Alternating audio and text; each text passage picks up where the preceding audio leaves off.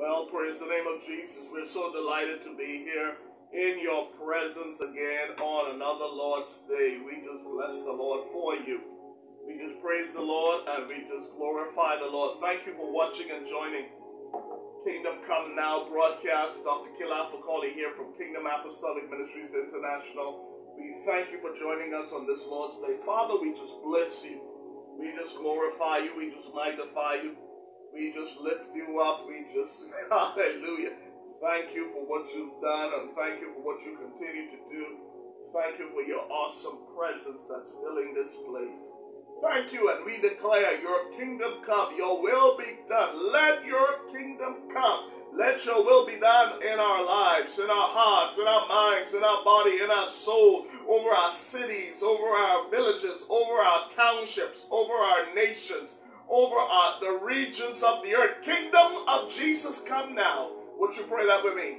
Kingdom of Jesus, be released now with power and with great authority. Let the revelation of the kingdom of Jesus Christ be over the nations today, over the churches today, over every village, every governmental system. Let all the kingdoms of the world system come under the kingdoms of the lordship of our Lord Jesus Christ. Let the nations know that you are Lord. Let every tribe, every language, every people groups come into the saving knowledge of the King and his powerful kingdom that governs the universe, that governs eternity.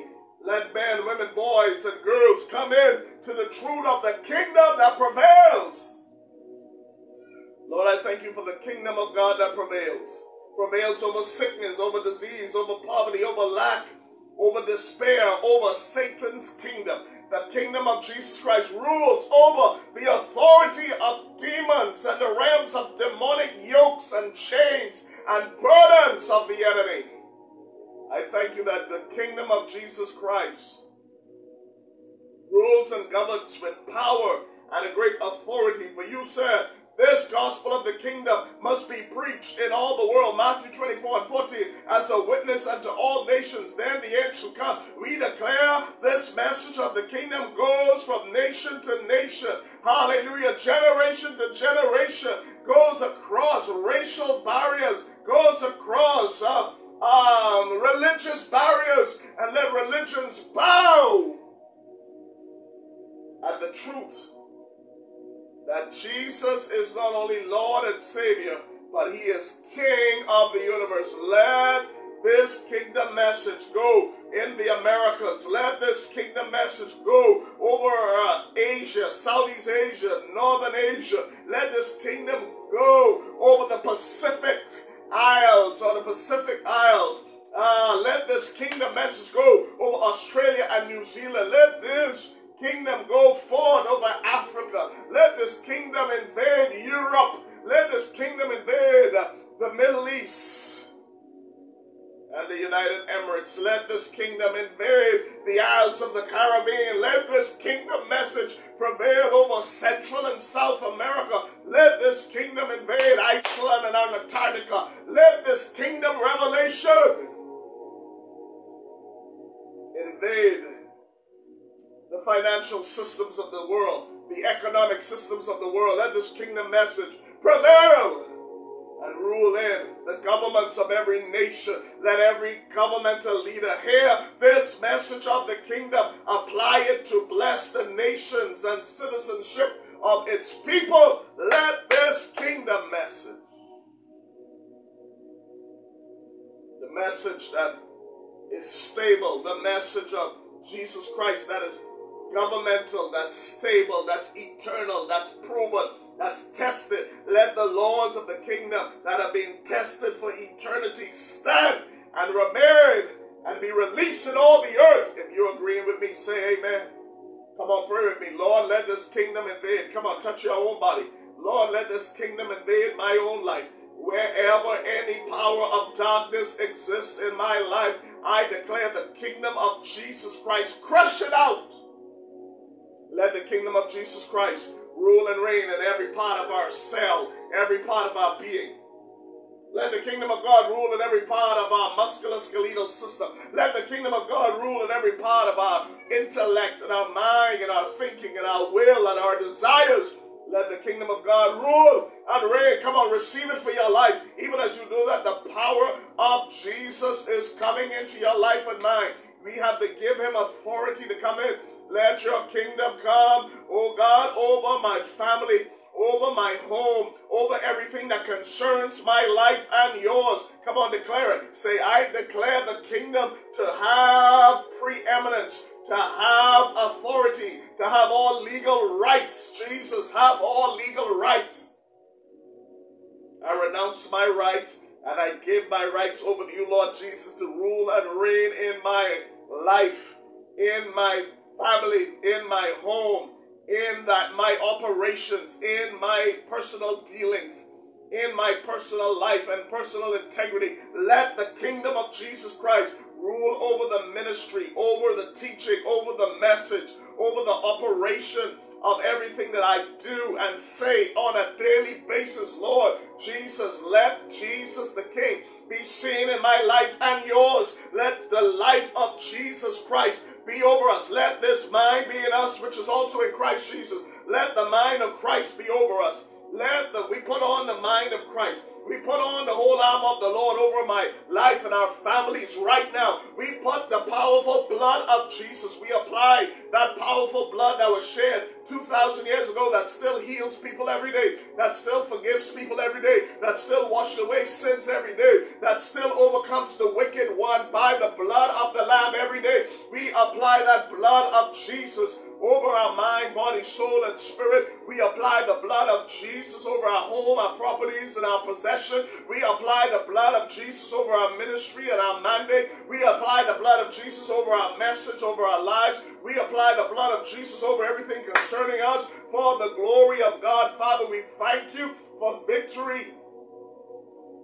Thank you for strength to carry out the purposes of your kingdom in our lives. Everyone that's listening, watching, I speak the blessing of the Lord God upon you. Let the glory of the Lord be upon you. Let the power of his mighty will be upon your life. Let transformation take place today. By the authority of Jesus' name, I command every sickness and every disease that's under the sound of this message and under the sound of our voice to dry up now in Jesus' name. We thank you, Lord, that your authority is greater than Satan. Jesus, you rule over Satan. Praise God. You rule over diseases. You rule over nations. You rule over governments. You rule over kings. The word of the Lord said, the heart of the king is in the hand of the Lord. You control the hearts and minds of men. You tell them whether to go left or right. It is in your authority and power. You set up nations and you bring them down. You can destroy nations. You establish the boundaries of nations.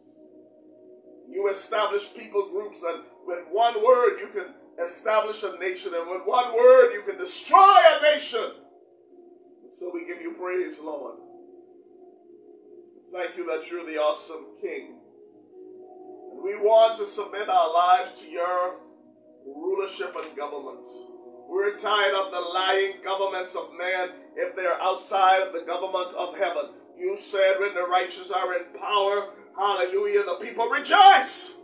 And when the wicked are in power, the people mourn and cry. Lord, around the world, people are mourning and crying because the operation of governments around the world have robbed and raped and abused so many people.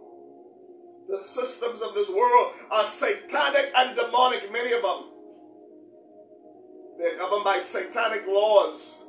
And those satanic laws are all for me. Do what thou will.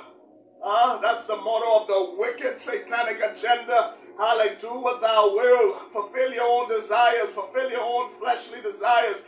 Eat what you want. Have what you want. Do what you want. Hallelujah. I don't worry about anything. That's the demonic mantra. Hallelujah. But in the kingdom, it is lift up the name of Jesus. Seek first the kingdom.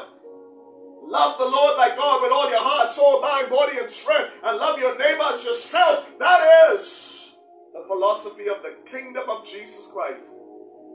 But the philosophy of Satan's kingdom is do whatever thou will. That means whatever pleases your body, mind, flesh, and intellect, do. Even if it costs other people their lives. But Father, bless this meeting, bless this time. And we won't stop to give you the praise, glory, and honor. In Jesus' mighty name we pray. Let everyone say amen. I greet you all in Jesus' name. God bless some of you.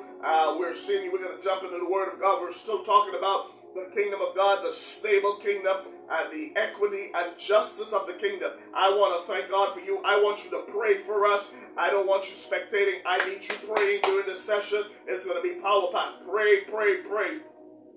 Hallelujah, pray. But get your notepads, get your books, get your pens, begin to write. If you like, I ask you kindly to share this message. Share this, share this, share this. And I pray this becomes a blessing to the lives of God's people. Yeah, Pastor Pinder, God bless you. Pastor Taylor, God bless you. Apostle Peter, God bless you. Apostle Karki, blessings, greetings. Prophetess Shaleva, and all of the saints of God. Apostle Vivek, Nepal, we thank God for Southeast Asia and your partnership and your love and your fellowship as we work together. We pray for Southeast Asia and the power of God to continue to fill the nations of India, Nepal, hallelujah, Bhutan, hallelujah, Indonesia, Malaysia, Bangladesh. We pray and we continue to partner with you, our leaders in that region. We thank God for you. We thank God for you so much, and we bless you in the name of Jesus. Over the last few years, our partnership, we're seeing the fruit of lives being transformed in Jesus' name. Ferguson, God bless you. Greetings to all of you, those who are watching live and those who are watching on our broadcast. Hallelujah. We ask you to like and subscribe to our YouTube page. That's Cami Bahamas. Like and subscribe to that. You can also go and watch more of these powerful teachings we've been doing right here on this Facebook page or Kingdom Apostolic Ministries International. Look for our face, because I'm told there's somebody using the name. Hey, what can we say? Look for our name and our message, and we'll be happy to join you. Shalani, God bless you. God bless you, woman of God. God bless you, family of God. Let's jump into the word of the Lord this morning. We won't delay. Like this, share this, because we're going to dive into this, and then we are going to praise the Lord. Go into ministering prophetically to you and your families and your homes. Hallelujah. Those who are not on yet, tell them, get on now. I'm not going to wait any longer. The prayer has already gone up. And what we did just now was teach you how to pray the kingdom of God. Hallelujah. I want to engage you in some things. But let me switch it up today. I'm going to jump into some teachings this morning. I'm talking about the equity and fairness of the kingdom. Why am I dealing with this? Praise the Lord. I just feel the Holy Spirit in here, and He is moving in this room. We've already saturated this atmosphere with the worship and the presence of the Lord, and He is moving on me powerfully. I'm trying to just contain the glory that's on me to deliver this word today. And what a wonderful time Shaleva and our team are praying and believing God. Praise the Lord. Let me get into this message. The world system is crumbling. You know, as we travel around the world and we meet people of every nation, tribe, and tongue, you know, me as, in my even profession, I've come across so many people of so many diverse backgrounds, and it's the same. You know, I was talking to a man from the Middle East just this week, and, you know, we were talking, and, you know, they're the same. We talked about every human wants fairness, justice, opportunity, and hope. Praise God. But he and I concluded that it will never happen in the earth like it should, because in his country, as well as mine, as well as yours, and everyone that's listening, there has been just a manipulation of power, of resources, and opportunity, and it has never trickled down to the people, and the people must not depend on a man and its system, because man is going to give resources to his own. Hallelujah. If you continue to wait for some pie in the sky, it's not going to happen for you. I'm sorry. You're going to have to apply this word of God and get it in your life. I'm telling you, after many years and studying this thing, I've seen it. You know, people are so deceived today. They're looking for some superhero to come, whether it's in North America or throughout Africa or Asia. People are waiting for a natural human in the Middle East to come and to resurrect them. Praise God. I believe, though, yes, I do believe the Lord is raising up some righteous leaders. And if people put righteous leaders in position and they govern their nation or their organization, whatever level of leadership it is, if it's national, if it's governmental, if it's organizational, if it's even in the body of Christ, if those leaders govern their lives according to these laws of the kingdom of God that we're going to talk about, I'm telling you, everyone will have equal opportunity to be tremendously blessed. Sadly, though, many of these nations and territories govern by injustice. They go into every nation. The people go in, the leaders go in, and they have self-interest, and it will always be the case. They go in and they're elected whatever level, and they go in and they rape the land. They take the natural resources. They take the resources of every nation and use it for themselves and their families and their loved ones and their partners, and people at the end of every voting process are disenfranchised. That's everywhere around the world. That's why the word of God said we are to pray for leaders so that the demonic kingdom does not enter into their hearts.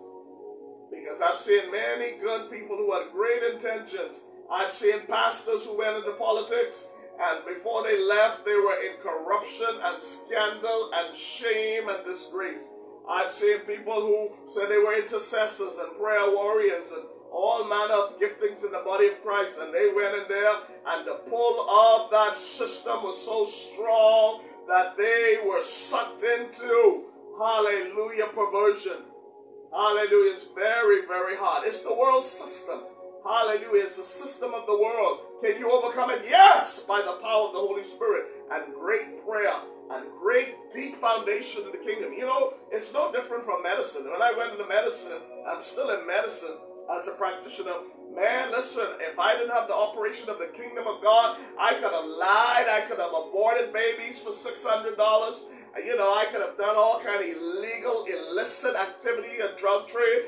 It's not because anybody, yes, there are laws that they ask not you to do, but I'm telling you, I didn't do because the kingdom of God was in me. Praise God. I was more afraid of violating Jesus' kingdom laws and losing my soul salvation than what folks say.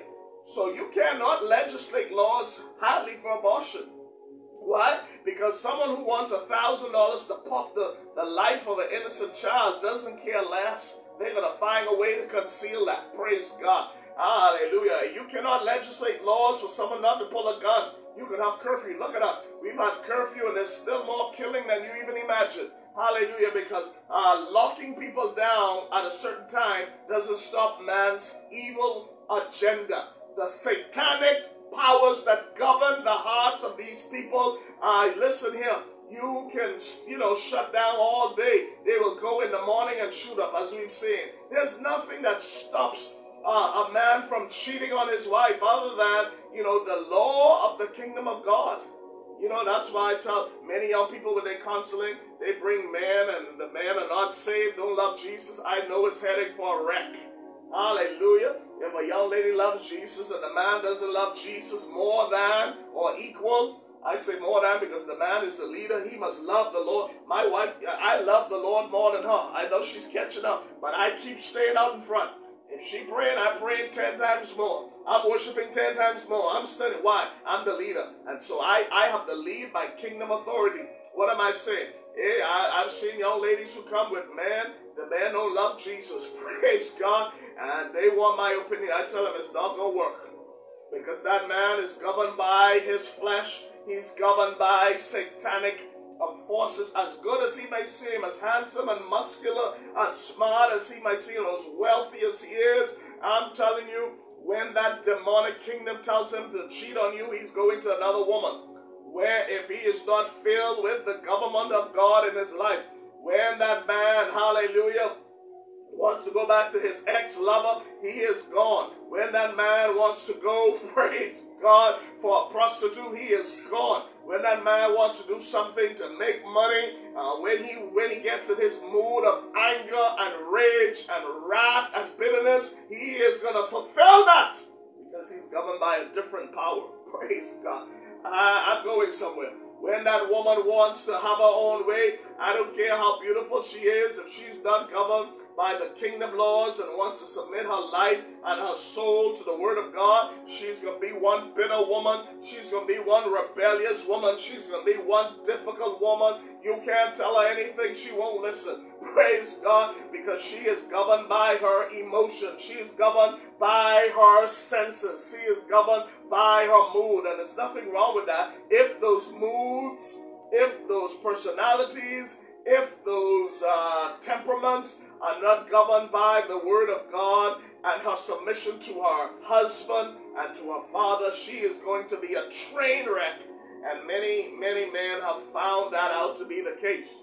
What am I saying? If you don't raise those children up with the kingdom of God's government, if you don't raise them up with the powerful word of God in their life, if you want to be just a sissified Christian, if you want to be just somebody that everyone likes, and you don't want to be seen as too holy, and hallelujah, you know the Muslims are training their children to be radical Islamic people.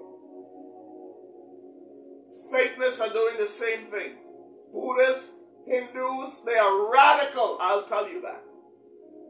Only the Christians, not kingdom people now, only the Christians feel they're going to let their children or grandchildren grow up, do what they want, marry who they want. You know, in Islam, some of those sects, you cannot even marry outside because they understand they have a kingdom to protect. It's the kingdom of Islam, and they don't want that watered down by their son or daughter marrying some other religion, because it means they're not thinking about that generation. The following generation will be watered down in Islam, if I can put it that way. They want a strong Islamic root. They want not only Islamic roots, but they want Islamic nations. I'm telling you, those satanic kingdoms understand this is not about you and I. Yes, we started out late today, but I told my wife we got to go on because we have a kingdom agenda, and that's for nation. What am I saying? Islam wants to overtake nations.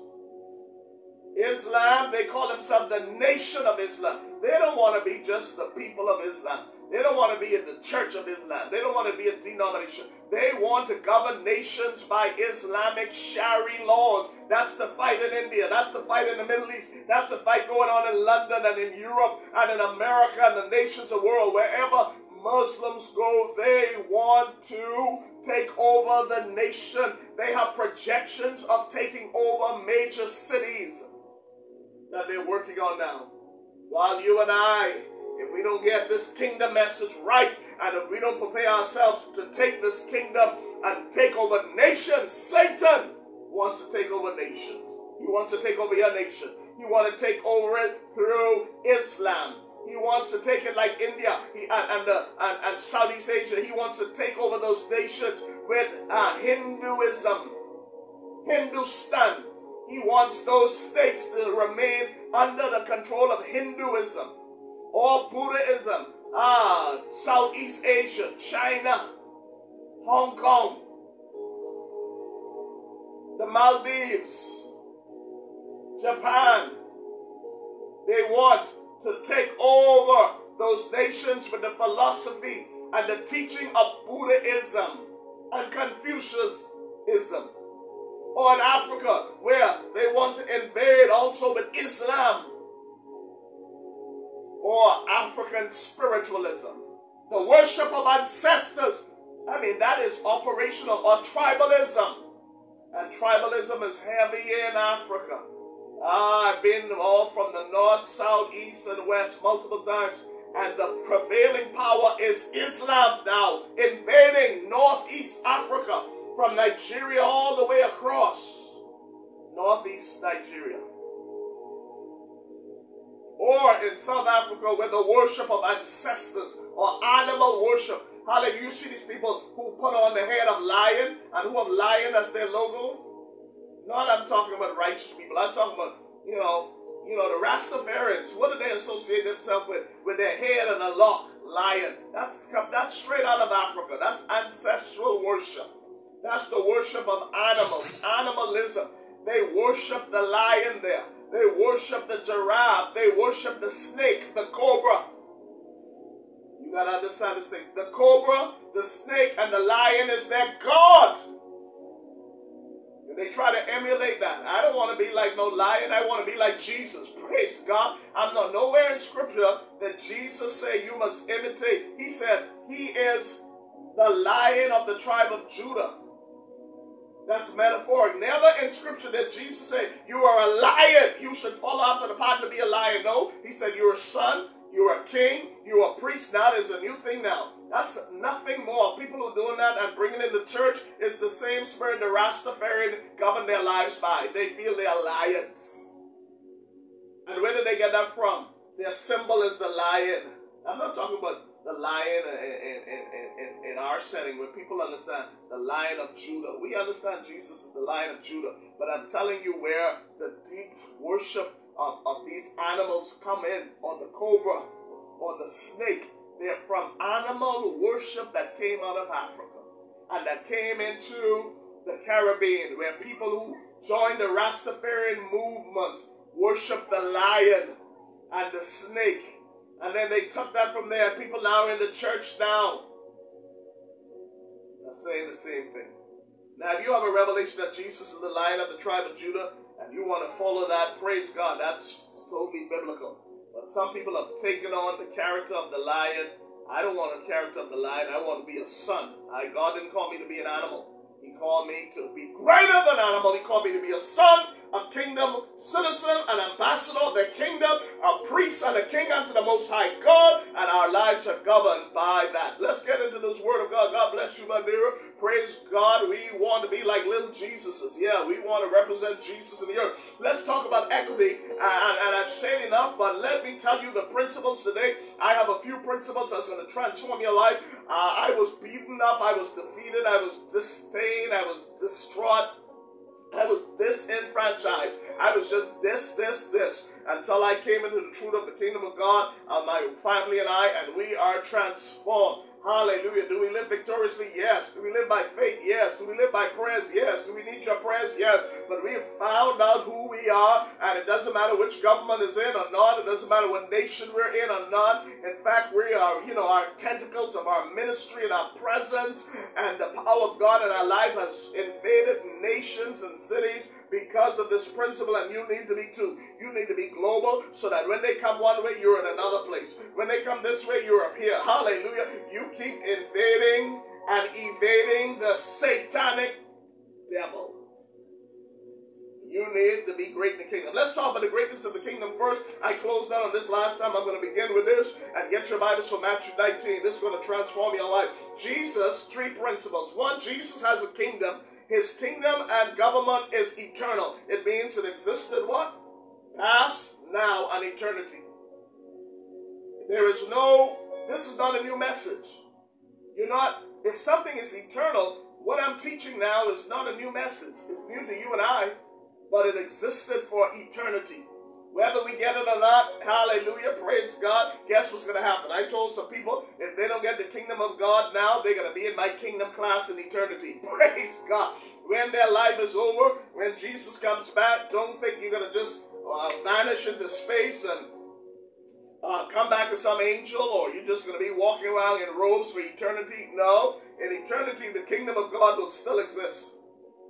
I'm going to let you think on that for a minute. If the kingdom of God is eternal, there's no beginning, no middle, no end. When this world is dissolved and Jesus comes back, it means you and I still will be operating in these kingdom principles. And if you didn't get it down here on earth, well, you're going to have to come to my kingdom class, and I'm going to teach you in my kingdom class. Why? Because I'm teaching it from now. Praise God. And if you didn't take time to learn it and get it now, it's never going to change, and it's never going away. So I encourage you to get this kingdom message now. How do I do that? Well, follow along with these studies and get it, and go in your Bible and study it for yourself. We have material on Amazon, the Kingdom Book Trilogy, 4 books that we've laid down about 20 plus years. And if you get that, it's going to transform your life, or you're going to be in my class in heaven. Praise God. Because you're going to have to operate in these laws in the kingdom of heaven, in the kingdom when Jesus establishes it on earth. But until then, let's get busy with what we have to do now. Matthew chapter 18 verses 1 to 4. Hallelujah. Now after this, I want to notify you. Share this, like this, get your family to know, hear these teachings now, because after this, you have no excuse. This week and even in our nation is going to be a big shakeup. It's going to be great disappointment like never before, all around. There's going to be upset. There's going to be disappointments. There's going to be distraction. Some people are going to lose their jobs. Some people are going to gain jobs. Some people are going to be out of the political arena forever. They're going to go into retirement after this. Either way, many, this is their last. This is it. This is the critical. There's a new generation. There's a new people hungry for change and hungry for righteousness and hungry for truth. And they will never, ever, ever lose the truth of what they've come into. The Lord has removed the scales of the eyes of the people. And yea, said the Lord God of hosts. Yes, said the Lord. The Lord is not revealing who's going to be the winner. But the Lord is revealing, people get ready. And people, you better have a trust in the Lord like never before, because it's going to be a great shaking. Shabosia. It's going to be a great back and forth. It's going to be a great confusion. It's going to be a great fight. It's going to be a great protest, because many's hearts are set on promises that have been made to them all around. Many are set on positions and jobs. I know that happens every time, but at this time, the cry is even greater. There are many people, and if we don't pray this week, and really ask the Lord to intervene and let righteousness prevail and let people make decisions and vote and decide based on righteous decision and the leading of the Holy Spirit. Oh, there's going to be crying. Ooh, I'm trying to get in the word, but Lord God. Oh, God. As I came on this morning, I hear the cries of the people crying. Oh, woo, from the hospital to the streets. The cries of the saints, and many of them cried and said, Lord, the weight is so heavy, take me out. Hallelujah. And the Lord has taken out some of the saints. You're wondering why many of the saints are dying. Many of them, because the pressure. They said, Lord, just take me home. While I'm still saved, take me home. Because some of them on the verge of maybe walking away from the Lord. The Lord said, I'm going to take you home before you walk out of the will of the Lord for your life. At least your soul will be preserved. But many are on the verge of the edge. And they've said, Lord, even the church has become compromised. And even the ministers that were once grounded in the faith have walked away. Many who were once vibrant and on fire for the name of Jesus are now discouraged and despondent and in despair and in grief. And they're willing now to throw in the towel because they feel the Lord has not heard or not answered. I prophesy by the Spirit of the living God. Woo. Great pain is coming. Last year my wife reminded me. I got to teach, but as the Spirit of the Lord is upon me prophetically, that right after the storm, the Lord said, get ready, something is going to happen. A virus.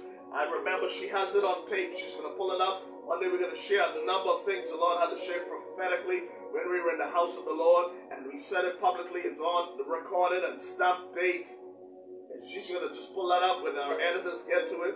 And the Lord, and I see, even last year the Lord said something's coming. It's going to start to clear up, but something even dangerous is coming. And we see the virulent versions now reach there. And I just pray.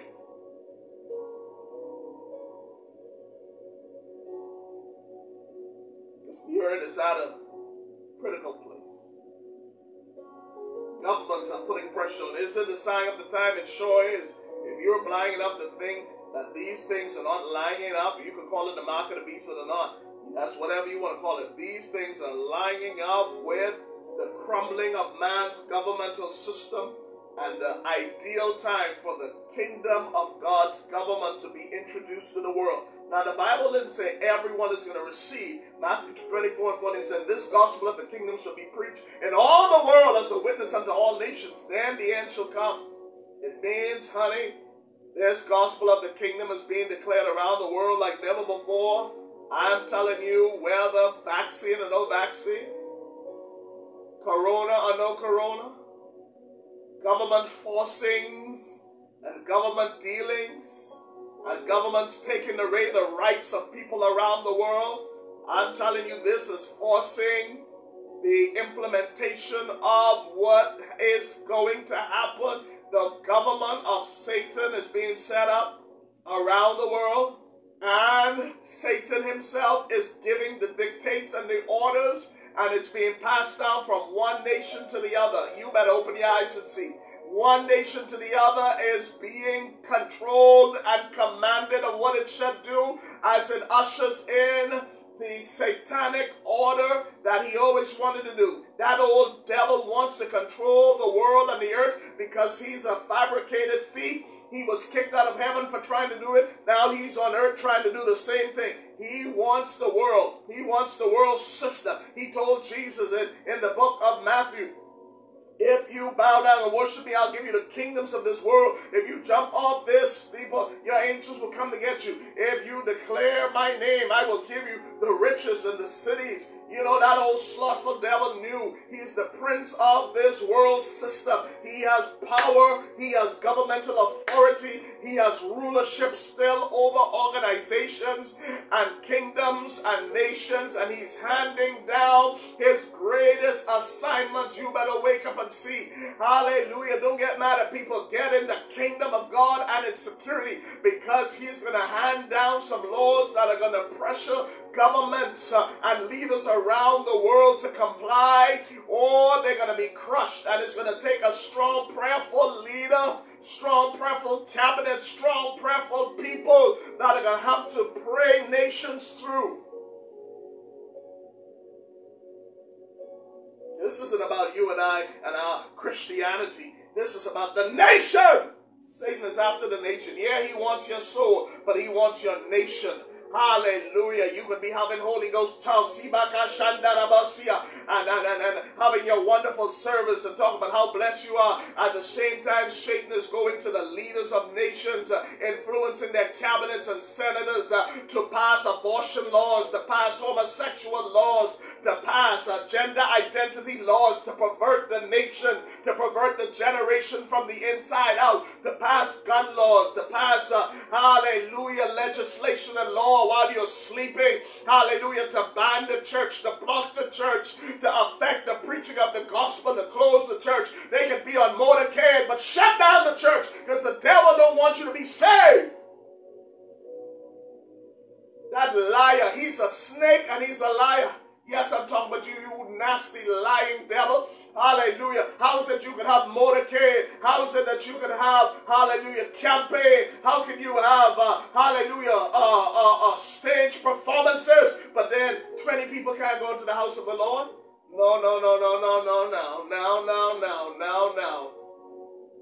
No.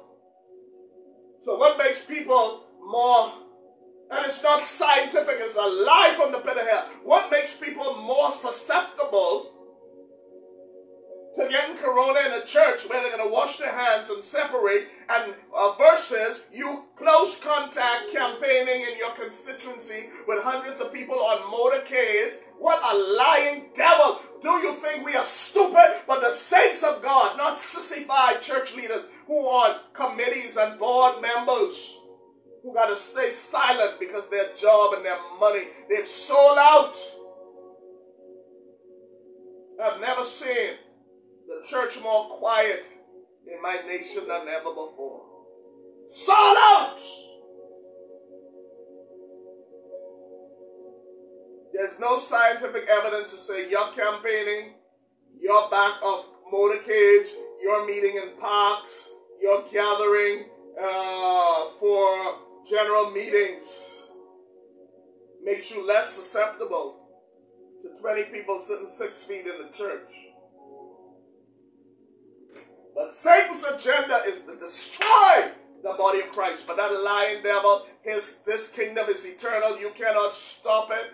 You cannot hinder it. You cannot prevent it. And there are many who have not bowed down to Baal. Many who have not bowed down to this diabolical Baal. Hallelujah. Jezebel, Nebuchadnezzar, ancient Egypt system. We have not bowed to this Greek gods and these Egyptian god system. We have not bowed to the satanic systems of this world. We are standing strong in Jesus Christ. Though it costs us everything, we will live and we will die for Jesus Christ. There is an army who is unfinged and unmoved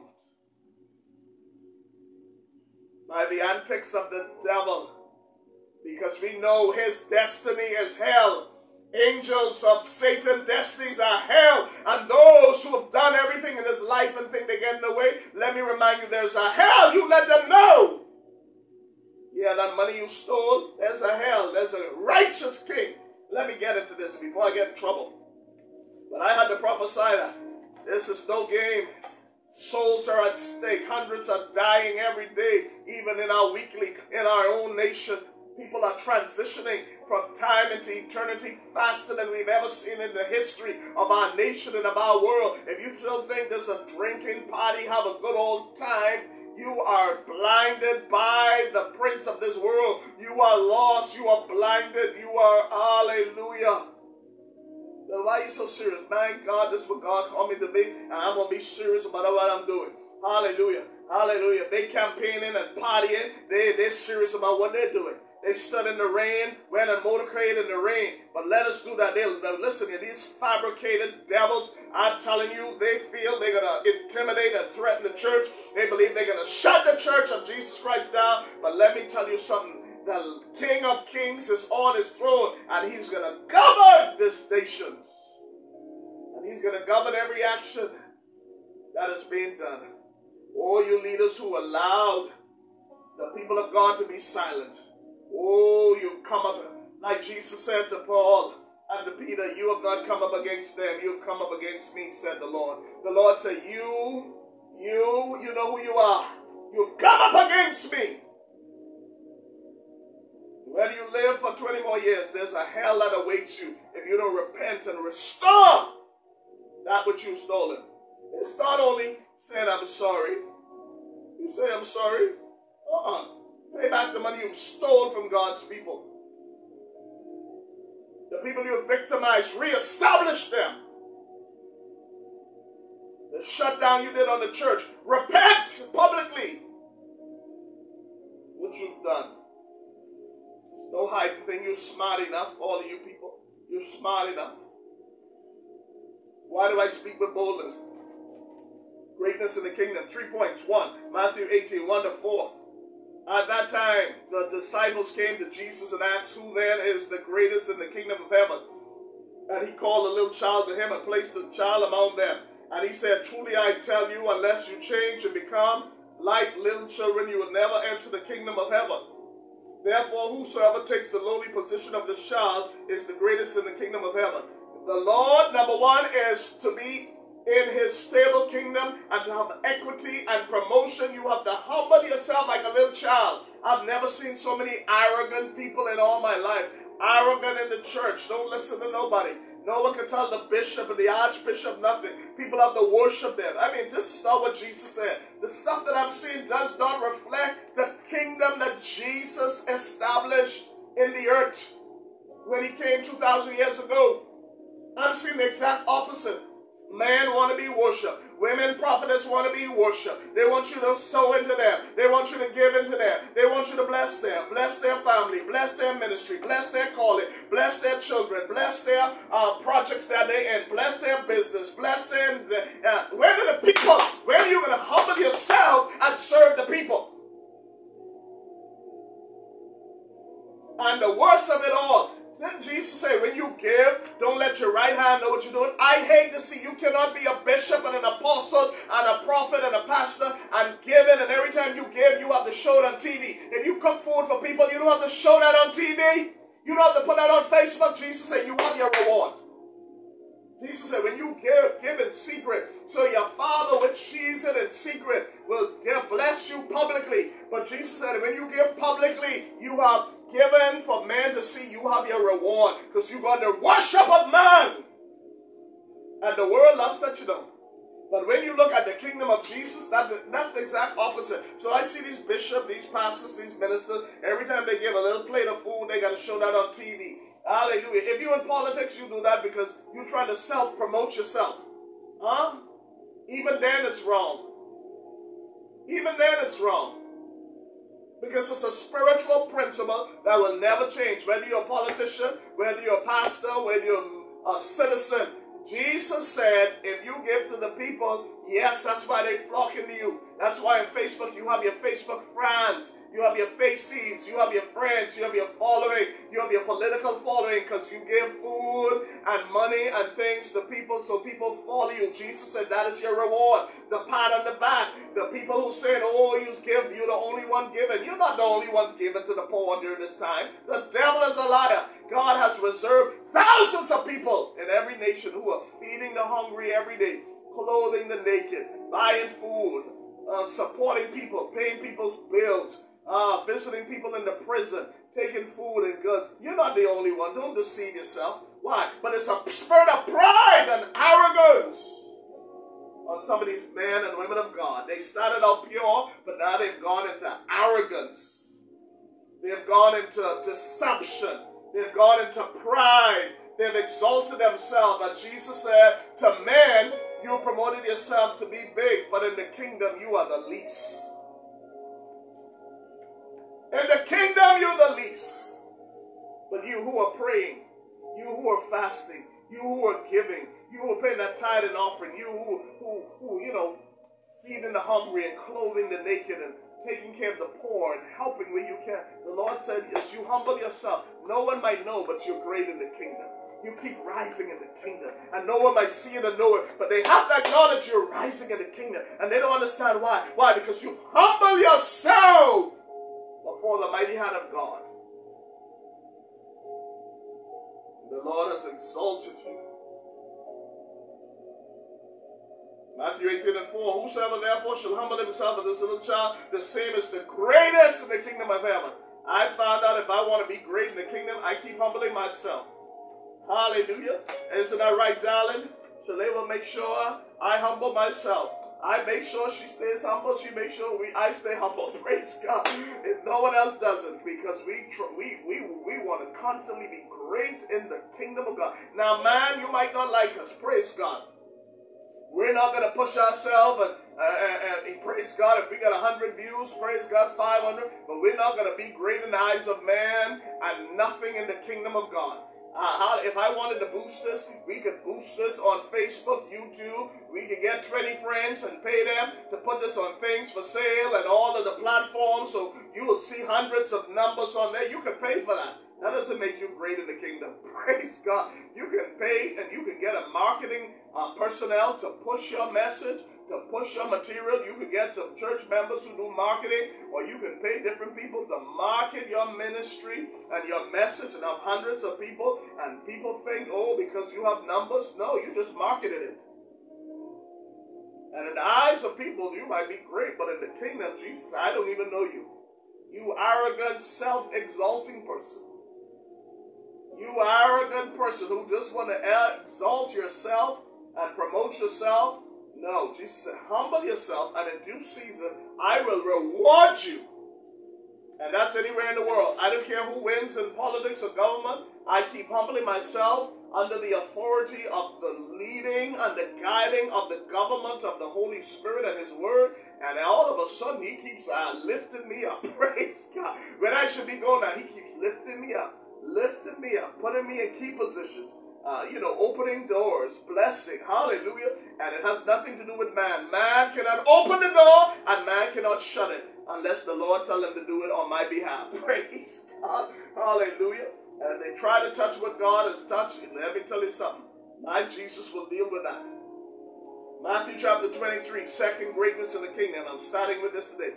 How do you get equity and justice? Why you need to be a part of this kingdom. Matthew 23, 11 to 15. But he that is great among you shall be a servant.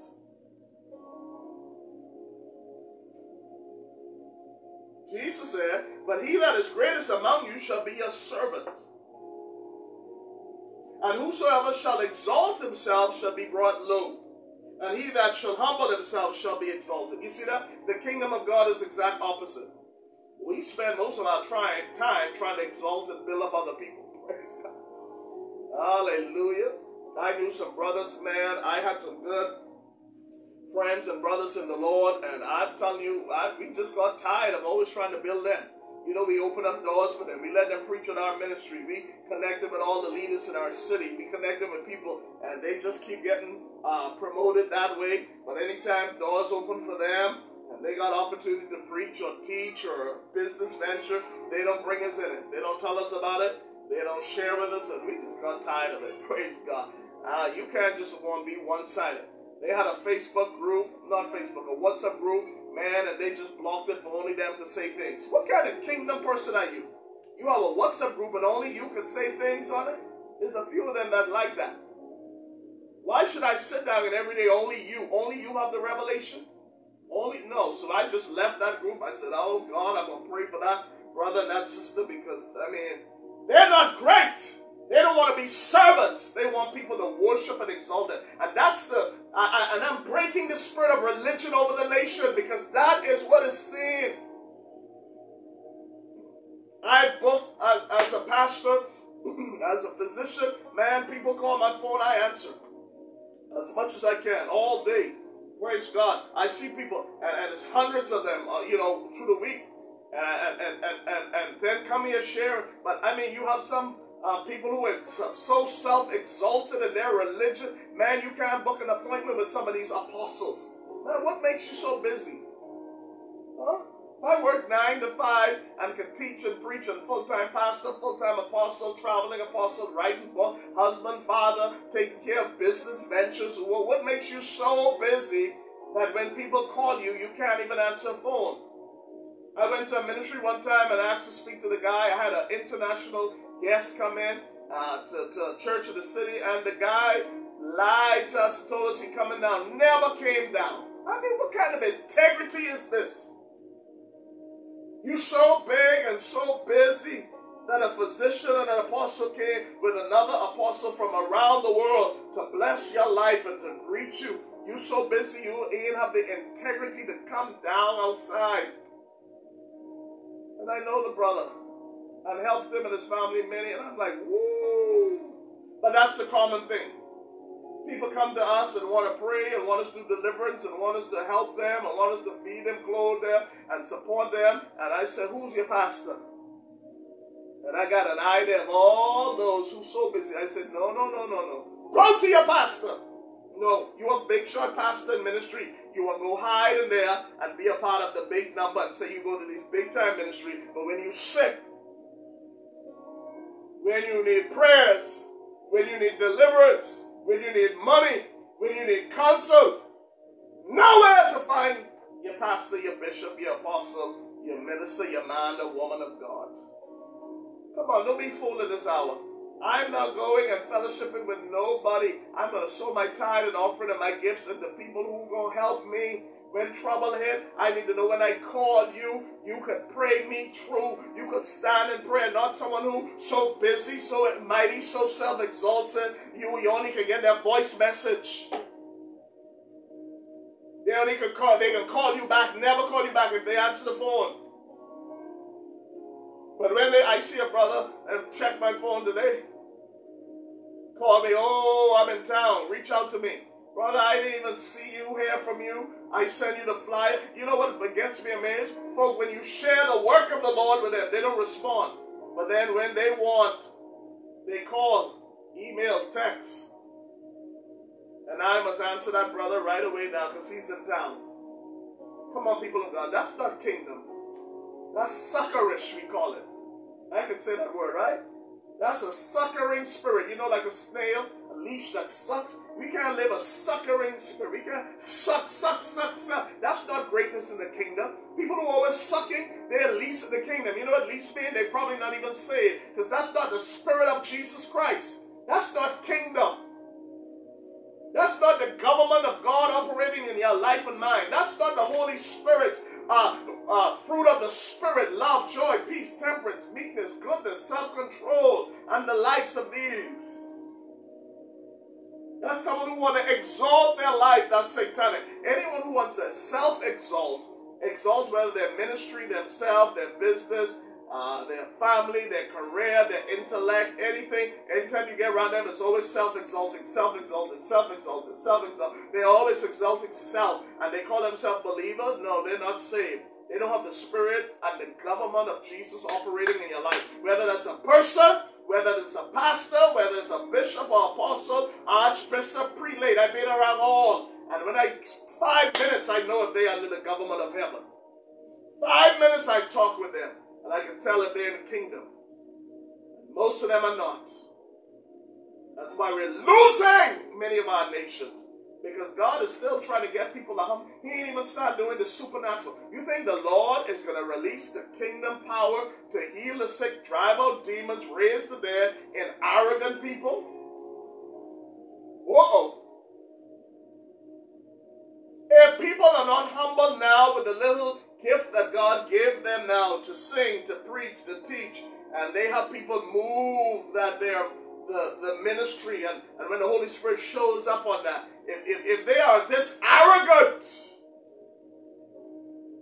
Shalay, when I travel around the world and nations, we go to places with leaders, hundreds, thousands in the service, and leaders who are leading hundreds of churches and ministries, and we are so honored. I said, Lord, how did you put this? God said, because I humbled you, and you chose to be humble before me. And I said, God, there's some guys who I know who have big names and big stained buildings and sanctuaries. And God said, they are least in my kingdom. I will never give them this privilege of overseeing hundreds of ministries and churches and leaders around the world and giving them a platform on international television and radio and following. I would never give them the revelation to write books on my kingdom, on my teaching. I would never, because they're too arrogant as it is now. This is what the Holy Spirit told me. He said, I would never give some of them books because they're arrogant. I would never give some of them that platform to travel to Asia and throughout Africa, planting churches and works and ministries. They're too arrogant. They don't have my spirit. They are least in the kingdom. And I don't work with least. I work with greatness in the kingdom, says the Lord. I take people who are low and make them great. When people are already great, I don't have nothing much to do with them, said the Lord. So the Lord said, and whosoever exalts himself shall be brought low. Verse 13, Matthew 23:13. I'm building this shortly. Stay with me. But woe unto you, scribes and Pharisees. You see that? Jesus hates religious hypocrisy, and I do too. And why you always talk about bishops and pastors? Why? I've grown up in those systems, Dira, and I've seen it all. It's religious, and it's idolatrous, and it is satanic. I'm telling you, this scribe, this Pharisees, these religious systems, I'm sure many started out. I know the heart of many. They started out with a pure heart, but by the time they got into that religious circles, by the time they got around their other denominations, hallelujah, the time they got, I remember a bishop I supported so well, and I'm telling you, man, and I had an event I will never forget. The man, hallelujah, told me he had another thing to do. This is the one who I labored with, support and push.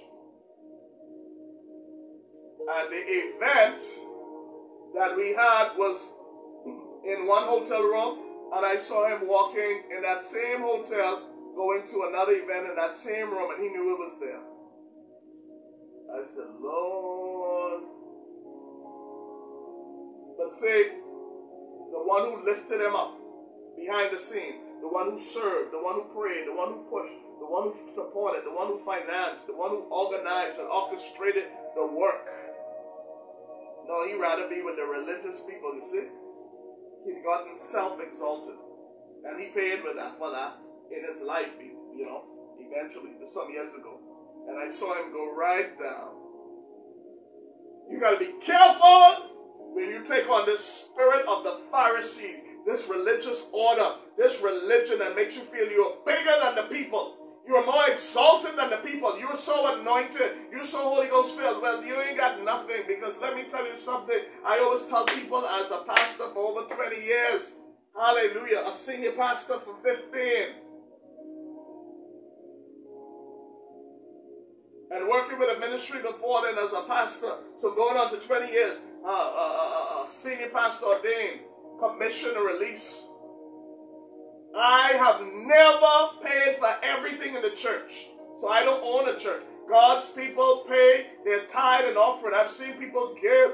Hallelujah. I've seen people sell all types of items. I've seen people brought their finances and brought it to the ministry and paid for items or blessed. One time I had a lady come and saw the church came in and said, I'm going to fix up in this whole place. Hallelujah. She put all of the curtains and the drapes. I've seen people come in and put hours of time decorating and cleaning and buying the beautiful things that beautify the sanctuary and pay their tithes and pay their offerings and give their gifts and pay. I can validate there is no man on the earth that has paid, no woman that can say my church. We don't own a church.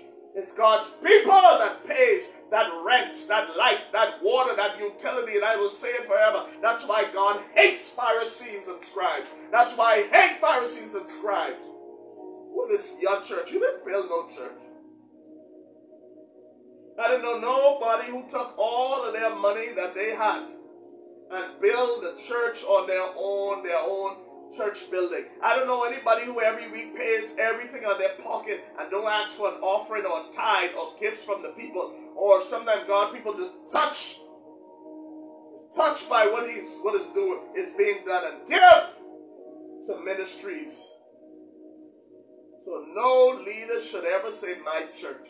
That's an insult to the presence of the Lord. What am I saying? You want to be low and nothing in the kingdom? Keep saying my church, my ministry. It's God's, the Holy Spirit's anointing that comes upon you. I have no anointing on my own. This revelation is His word. I didn't write this Bible. It's His word.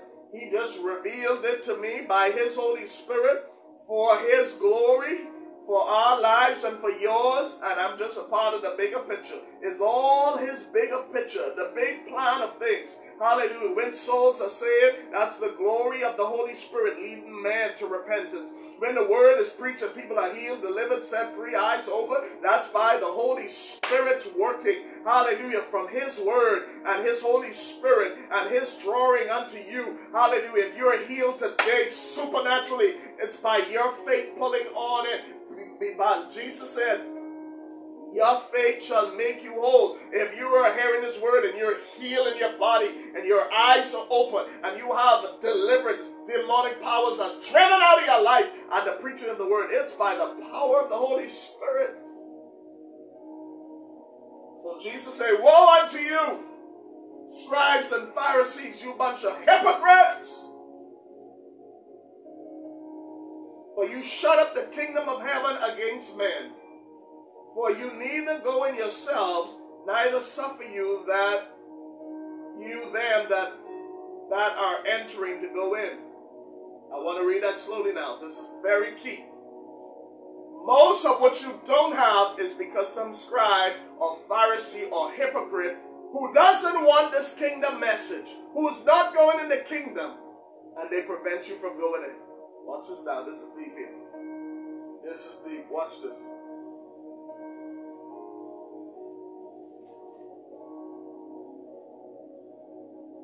Watch this.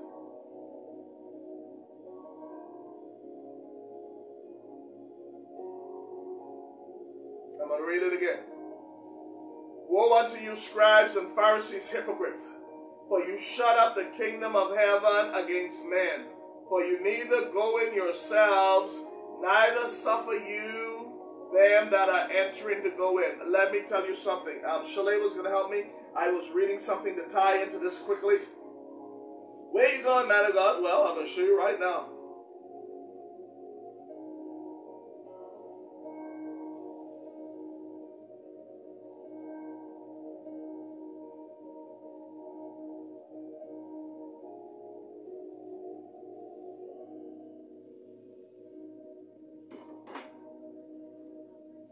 Okay, I have it, thank you. Watch this now. I'm going to tie a scripture in. Listen to me very carefully. Listen carefully. Share this carefully. Watch this now. Matthew 23, Jesus himself says, woe unto you Pharisees. I'm talking about the equity of the kingdom. I'm talking about how the devil and religious spirits, religious people, religious orders, whether governmental or, I'm telling you, to get to this place, do you know how much we had to fight? Do you know how much religious people, church people, business, organizational, demonic powers came to attack us so that we don't come into the truth of this kingdom and live it? I want to let you know this thing. Watch what I'm saying now. Jesus said, I'm talking about greatness in the kingdom. I'm talking about greatness and how to get equity and justice and to prosper wherever you are, because this world is going to start to shake even more. You better get into a kingdom that's stable and just and fair. And I'm teaching you the three principles. Then I'm going to go to another passage or two and share with you and give you some more scriptures on the equity of the kingdom of God and the equity of the king. Then we're going to pray. Bodies are going to be healed and lives are going to be transformed. Watch this. Watch this now. Please, write this down. If you remember anything, write these two passages I'm about to share with you. Watch this. 1. Matthew 23, verse 13. Watch this carefully. Jesus said, woe, or be careful, or destruction, or shame upon you scribes. Now, scribes are the writers of the law. Not touching anybody from there, but the lawmakers. Woe unto you lawmakers, the scribes, who write down the law and, ascribe it and release it to the people. Pharisees, you teachers. These Pharisees and scribes were lawyers. They were people who established the scrolls and the teachings, and they send down the laws to the people. Just like in the world today with this pandemic. Sent written laws, scribes, Pharisees writing laws, sending it down. Or in church settings, scribes, Pharisees who create these doctrines and philosophies, doctrines of denomination and send it down. You bunch of hypocrites. You know why Jesus said that? Because he said, you write laws and mandate. Watch this now. You write laws, you write legislations, you write articles, you write policies, you write procedures, you write standard operating procedures, you write all types of articles.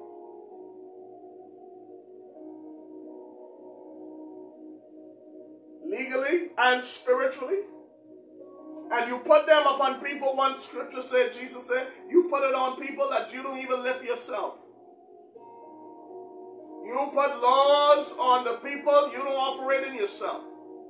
You establish laws that are for the people, but it's not for you and your people. You establish laws for the church folk to live by, but you yourself don't live by it. You teach laws from the scrolls and the scribes, and you teach wonderful messages, and you don't live by them yourselves. Woe to you, scribes, Pharisees, you bunch of hypocrites, for you shut up the kingdom of heaven. You keep people from getting into the government of God through your dead religion. You keep them busy. Praise God. I'm a prophesizer something. You keep people busy. You keep people entangled. You keep people in emotion. You keep people tied into promises, whether spiritually, governmentally, organizationally. You have any organizational people that you can get this promotion, I can promote you. You see that? You wicked scribes. You keep making promises. You governmental, political party, you keep making promises. It's one thing to make promise, but be a man and fulfill it. When I was growing up, the thing I was taught was integrity. Be a man of your word. And if you can't do it, say, I'm sorry I can't do it. I'll try again tomorrow. But be a person of integrity. Sorry I missed that call. Sorry I didn't get back to you. Sorry I didn't fulfill that. Oh, I forgot. You're human. You can forget. But fill it the next time you get the opportunity to. What's wrong with integrity? But see, they're not governed by these things. Jesus said, woe to you. You shut up heaven. I ministered to a pastor, Shalewa, and I and his wife yesterday. And I'm telling you, the word of the Lord came prophetically, and we shared some things, how they had so many people who could have opened up the door for them. You ever heard that before? There are some people, I prophesied today, there are some ministers that could have opened the door for you to take you to the next level. There are some people that could have taken your ministry to the next level. There's some people that could have taken your career to the next level. There's some people that could have taken your finances to the next level. They had it in their power to do it. They could have commissioned, they could have released, they could have ordained, they could have given you a platform, but they shut up heaven. Why? They don't want you to go into the next dimension, because the minute you go to the next dimension, you don't need them anymore. And people are threatened when you don't need them. They want you to be suckers on them. They want you to be suckers to them. I've seen it governmentally. I've seen it in the church. They want you to hold on to them because they want you to be their slaves. They want you to be their servants. They want you to believe your blessing and your anointing is tied into them. Well, if you live in a raggedy old life, how in the world your life is tied into my blessing? Why did Jesus come and bring a kingdom? Why did he say, seek first the kingdom of God and his righteousness, and all other things shall be added unto you? And if I do that 7 days a week, how is it my life is tied up to you and you don't like me? How is it that one man's life, your blessing is tied into that one man's life, and you have 400, 500, 300 people, 100 people, 50 people pulling on that woman all the time to get a blessing? How? Now we understand the principle. If you are, if it's a good leader and they're doing good and you bless them and you sow into their life, yeah. And if they give you good teachings, then the teaching should transform your life. But I'm telling you, that's in George. But if I teach you good enough the things of the government of heaven, you don't need me. Your blessing then is in your hand. Praise God. We've been to college. My professor never said, your destiny is in my hand. No, he taught me what I needed to know. I learned what I needed to know, and I got empowered to live life and prosper. Well, why are you going to tie me spiritually if I wasn't tied up governmentally? If I wasn't tied up educationally? It's a tactic of hell. See, Satan's plan is to keep you under his control. Witchcraft, control, manipulation, domination, intimidation, fear. To keep you as slaves and servants, never rising into your potential, always promising you a little piece of the bone, always promising you a little blessing if you love, if you follow me, if you listen to me, if you serve me. Bahamas, rise up! We're about one of the only places where everyone feels government. Go and look at the ocean full of resources. Any person could, 1,000 of you could go there and fish the ocean morning, noon, and night and make whatever amount you want to make. Look at the pine forests. Look at the ungrown lands. Look at the sand. Look at the sun. Look at the solar. Look at the Airbnbs. What's stopping your destiny? You can compete against any hotel. Why you can't own a hotel? Why you can't own a plaza? Because you've been taught you are nothing without government. Government got to feed you. Government got to clothe you. This has been indoctrinated for the last 40 years in the people's mind. And it's like many other countries, sadly, African leader countries, and in India. Third world. That's what makes third world. Because in first world nations, the people believe they have a right to prosper. They have a right to equity, to freedom. These things are fundamental rights of freedom and justice, equity and opportunity for all. If I'm a law-abiding citizen, I should have equity and justice. And put on top of that kingdom principle, man, you can't stop me. But we have a people who are still in slavery, who believe their MP can bring them victory. Everything the MP, man, get up and go get a job, man. Man, create something. We in a pandemic, all kind of job. If I wasn't working there, I would tell my wife every day, we see 20 jobs every day. Pandemic, think about it. Look at all the things you're going to need. Look how things are changing. Online, digital, come on. But no, wait for a little government job. Ain't no government job coming.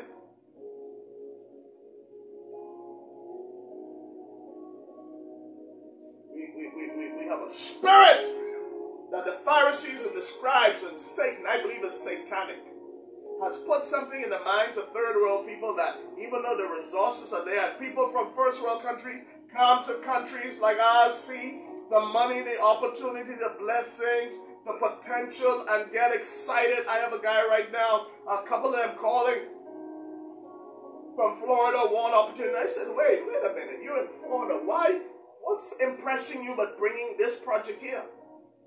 Because they see a land that God has put his hand upon.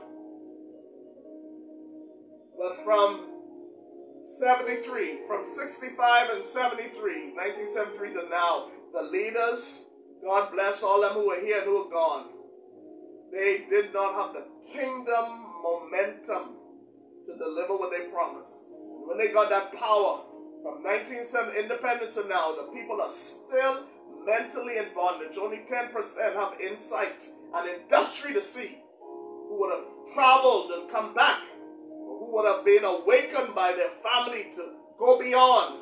The rest are in the same poverty, sickness, lack, barely could make it, broke, no opportunity, no potential, never rose out of poverty. Their children rise up still in the same economic class that they were in, or worse, same sickness, lack of medication, lack of school supply, lack of proper roads, lack of material, lack of industry, lack of funding, lack of bank funding for people, but yet for other people they could get money, but the citizenship of broke, can't even borrow 10,000, 20,000 to get a house. Huh? Something's wrong. Why? Because some people have shut it up. And if you don't pray this prayer today, Lord, say it right now, Lord, break the shut up heavens over my life now in Jesus' name. Lord, say it again, break the shut up heavens over my life in Jesus' name. You've been shut up. The heavens have been shut up. But if you're a kingdom person, that has to be broken today in Jesus' name. I don't know who shut it up over your life. Maybe Okokorabashada. Boy, listen here. I have some teachers on this Facebook page. I hope they're listening. Some of them told me. I had a teacher told me I'd never write books. Shaleo and I are going on our 10th book. Told me I'd never write. 10 books now. Almost shut me up. I had some teachers in high school. Who came to class and didn't hardly teach a blessed thing. Yes, a couple of them I can tell them now, because I met it in the Holy Ghost. Wicked. I hope some of them are on this. There's some wicked teachers in our system, whether locally or where they brought them in, who were wicked, didn't like the people, didn't like the children. They didn't think that all the children dumb and stupid. Where are they now? If we so dumb and stupid, why are you here teaching? Hallelujah. Tell it, send it to them. If I'm dumb and stupid, well, what you doing here? Teaching me. Go find another job. Find another career. Find another country. Go. Shut up. You poor and broken, sick and disgusted, and you will come to me and tell me and my people, we dumb and we stupid and we ain't gonna make it. All the time, your children, you cheating for them to get opportunities so they could go off to college and use this country's money, resources, scholarship, and everything to send your children off to school, right? Well, you better wake up today. My eyes are open. And that's what happens when you're blind. There's some people in this country who don't like you. There's some people who don't like Bahamians. You better get in the kingdom. They're among us. They don't like us. There's some people from other places in the Caribbean that don't like Bahamians. Don't like no black people. There's some people from some other races that don't like you. Don't think everyone like you. They're among us, but they're not of us, and they're not for us. I'm not being xenophobic. That's the fact. You better know how to operate in the kingdom, because they're among you. They want your money. They want your resources. They want your nation's blessing. But they don't care 2 cents about you and the destiny of your nation. Same thing in South Africa. There's some people in South Africa, some Dutch people there. They're in the people land and hate the people. Yeah, you from South Africa. Every country I've been to. North America, there's some people in North America who don't like them. Right among them, immigrants come in who don't like the people. In London, they don't like London. They don't like Australia. This world is messed up. You have people who hate the people and hate the land. They're only there to suck up the resources and use it for them and their family, but they will shut up every opportunity for other people. Now, what hurts me the most is when the people come in alignment with these same people who hate the nation. to rape and rob the people.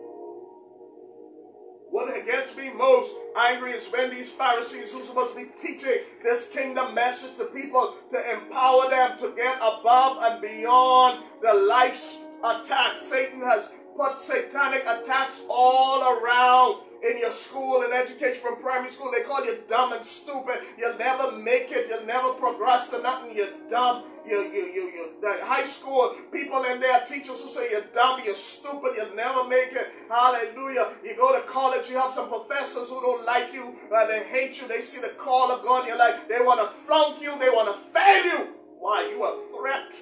You're about to go into a realm where you will be limitless. There's some teachers, there's some professors who fail you. I have a professor in Tennessee, a Christian school, who look at my face and tell me I ain't gonna make it. I won't send him 10 copies of my book right now. I'm waiting for someone from Lee to call me right now so I could send all of them. I would love to do it. Put it in their library. Huh? Law school who want to, and send them a copy of your CD, man.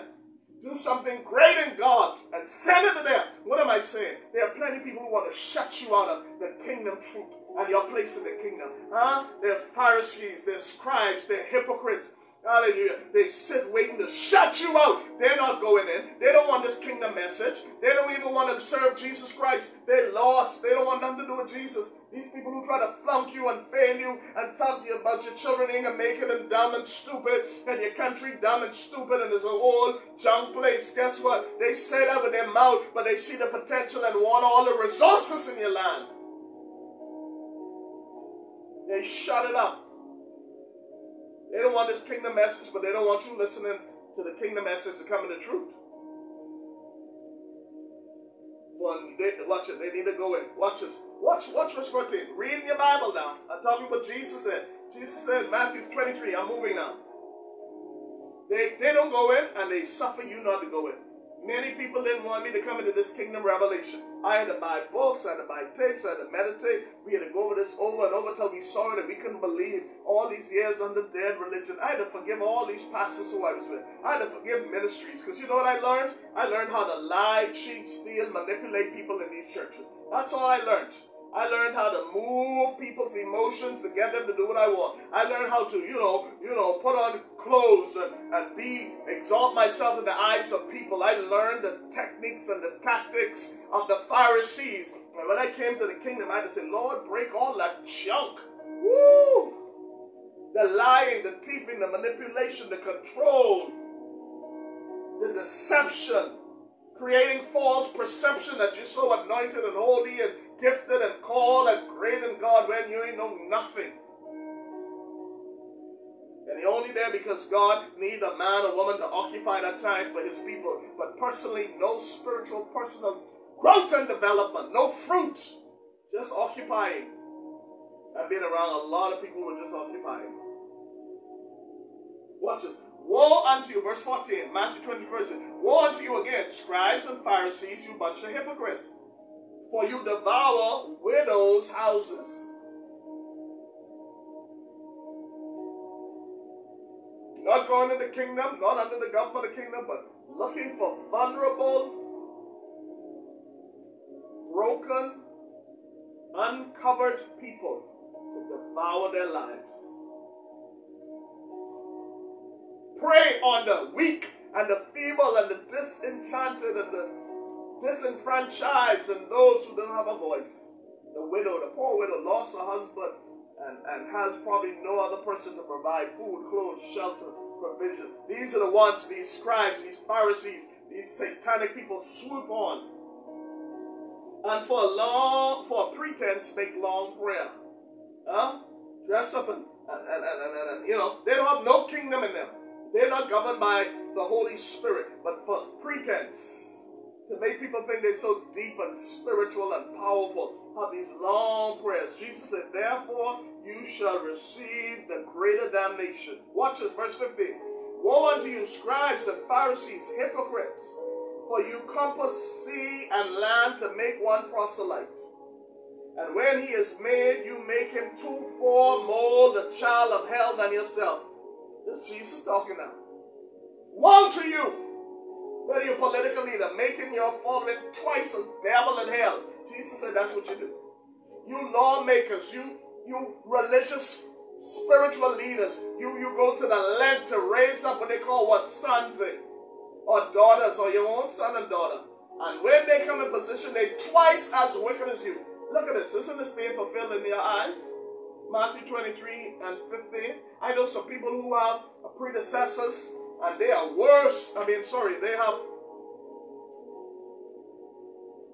successors, and they are worse than, twice the worst, twice as wicked, twice as corrupt, twice as evil, twice as vindictive, twice as oppressive than their leader. Now watch this.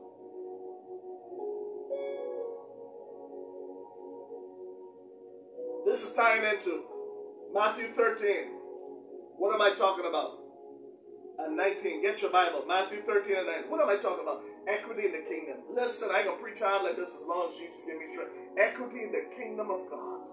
You don't come into the kingdom of God, this world system under the government of Satan's rulership is going to crash down. We are here today. I know I'm here today because I tapped into this through Jesus Christ, through salvation, through the blood of Jesus, through much prayer, through the word of God, and applying this by the strength with the Holy Spirit. That's why I'm here today. If not, Satan and his angels and his cronies and his followers and his agents and humans that live in the kingdom of Satan would have destroyed me by now, because Satan's kingdom is, his tentacles are in every industry around the world. He is manipulating the leaders of nations and the organizations, and he's planted so many of his tactics in the earth. From a child is born, they're coming in a world that Satan has intricately, purposely, strategically planned to destroy their destiny and their purpose. And if they don't have the blood of Jesus and the kingdom of God operating in their life, the protection, the covering, the opportunities of the kingdom, this old world ain't gonna give it to them and us. That's what I'm saying. Let's get into this. Watch this scripture now. Share this, please. Like this, share this. Watch this. Well, why are you always teaching the kingdom, the kingdom, the kingdom, the kingdom? Why? I can tell you right now. Every time the kingdom is preached, Satan comes directly. Watch this. Matthew 13 and 19. Jesus is saying this. When anyone hears the word of the kingdom and does not understand it, the evil one comes. Okay, now listen. I told you at the beginning, there's some warfare that comes with this. That's all right. We're going to live this kingdom, preach it and teach it. But let me tell you something. Satan, nowhere in the Bible you see where Satan, the evil one, comes directly other than when the kingdom is preached. Go to your Bible. I'm going to show you. See, Satan ain't concerned about you preaching on faith. He's not concerned about you preaching on love. He's not concerned about you getting the message of, you're going to get your blessing, you get a house, a car, and a prophetic word about some, material thing you're going to get. He don't mind that. Get that. But when you start teaching the message of Jesus' kingdom and his government that is eternal, that has kicked Satan out because he wanted to overthrow it, that destroyed him when Jesus came in the earth and took the keys of the kingdom back from him, and that's going to finish him off in the future. He hates this message. He hates us being shared. He hates us being discussed, and that's why the scribes and the Pharisees and the hypocrites, they try to do everything. Satan has an intricate system called religion and denomination and governmental systems and satanic organizations to block men and women out and keep them busy with sports and entertainment and social clubs and personal clubs to keep them away and distracted, campaigning. When it's not that, it's something else. It's a cycle of things to keep you busy and occupied.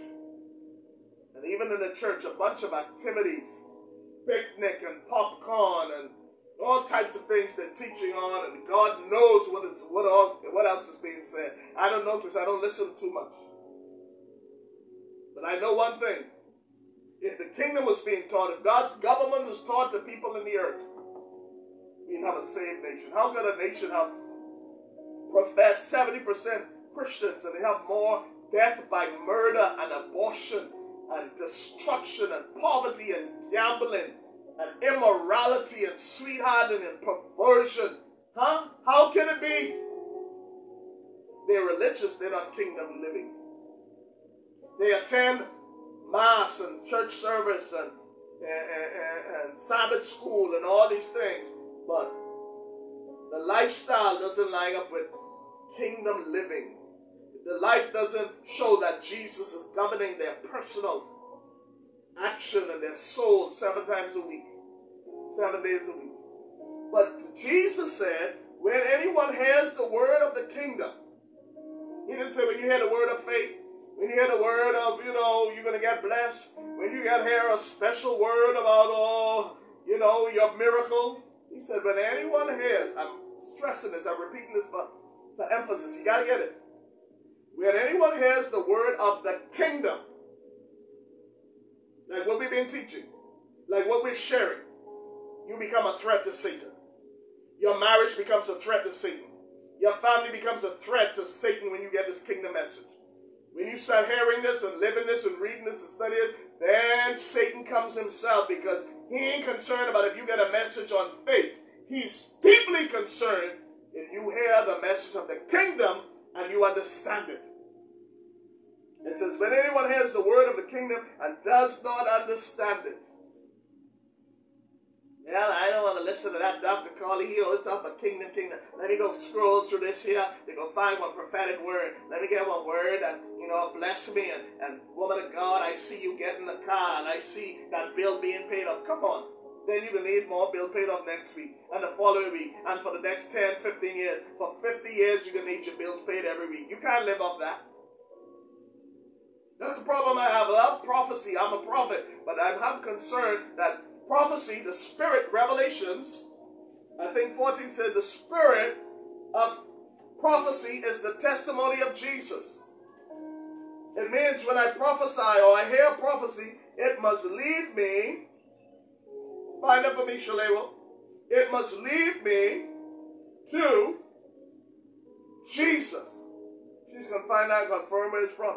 I can't live off your prophetic word every day of my life for the rest of my life. I can't live off your miracle word every day. I can't even live off a miracle I had last year. I can't live off a supernatural encounter 5 years ago. I need to walk by faith. And faith comes by hearing, and hearing by the word of God. I must walk by the laws of my government and my kingdom. I must live by his laws, because you ain't going to be around every day. You ain't going to be around every week. You're not going to be around every month. You're not going to be around this year and next year and the following year and 5 years from now. I can't trust on your word only. I can't depend on your life only. Give me the keys. Give me the principles. Give me the faith. Give me the understanding. Show me the way so I can get the kingdom for myself and implant it in my life. And every day I can walk a miracle. Every day I can walk in victory. Every day I can walk in peace. Every day I know my rights in the kingdom of God. That when I pray,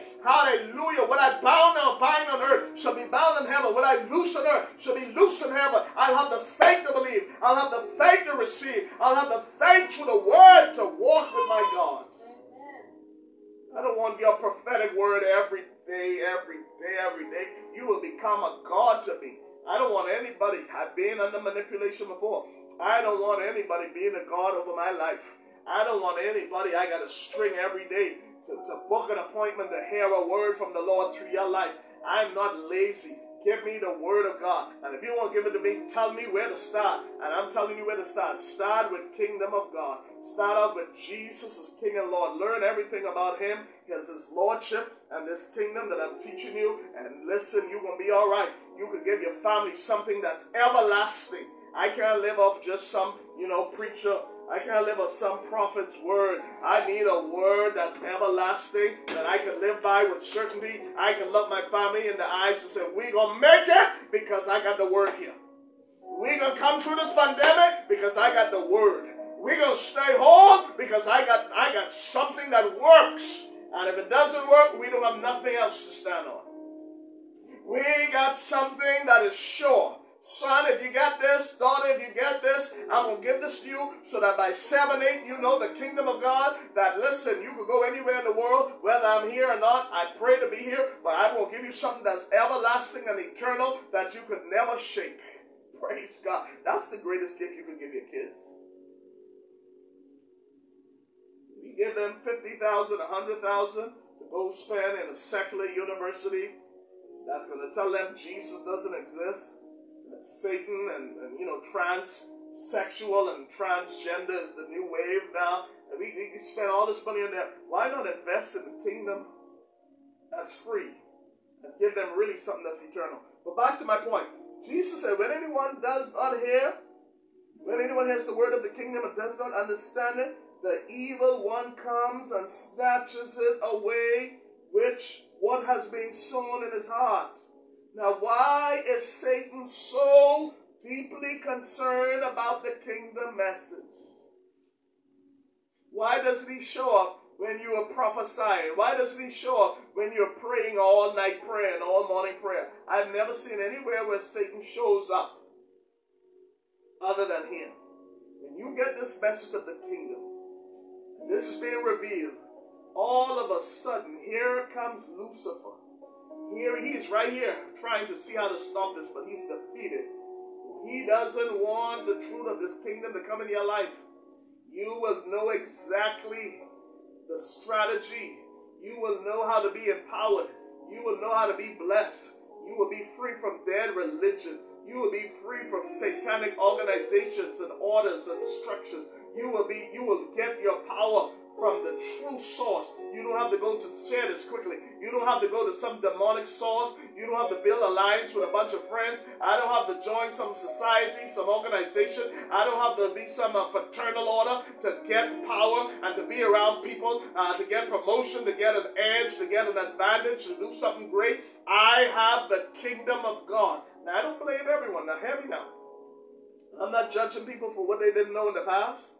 People made decisions because, they thought they were doing something good, so don't misinterpret me. I'm not judging anyone. But I'm saying as you come to the kingdom, you can renounce everything else. Praise God. You can say, Lord, I renounce all, even me. I had to do it. I'd say, Lord, I renounce all fraternal orders. I have renounced every organization, institution, governmental structure that I know does not come from the kingdom of God. I renounce every group and organization, every place, every person that I made out of ignorance because I thought I was doing something good. But when I came into the knowledge of the kingdom, I realized my true power, my true identity, my true source is in the King and in his powerful government, and that I can rise up. I found myself, praise God, I was so lost and blind, even in church till I came into it. And when I came into it, I realized, oh my goodness, there's nothing that could stop my progress now. I have the keys to the kingdom.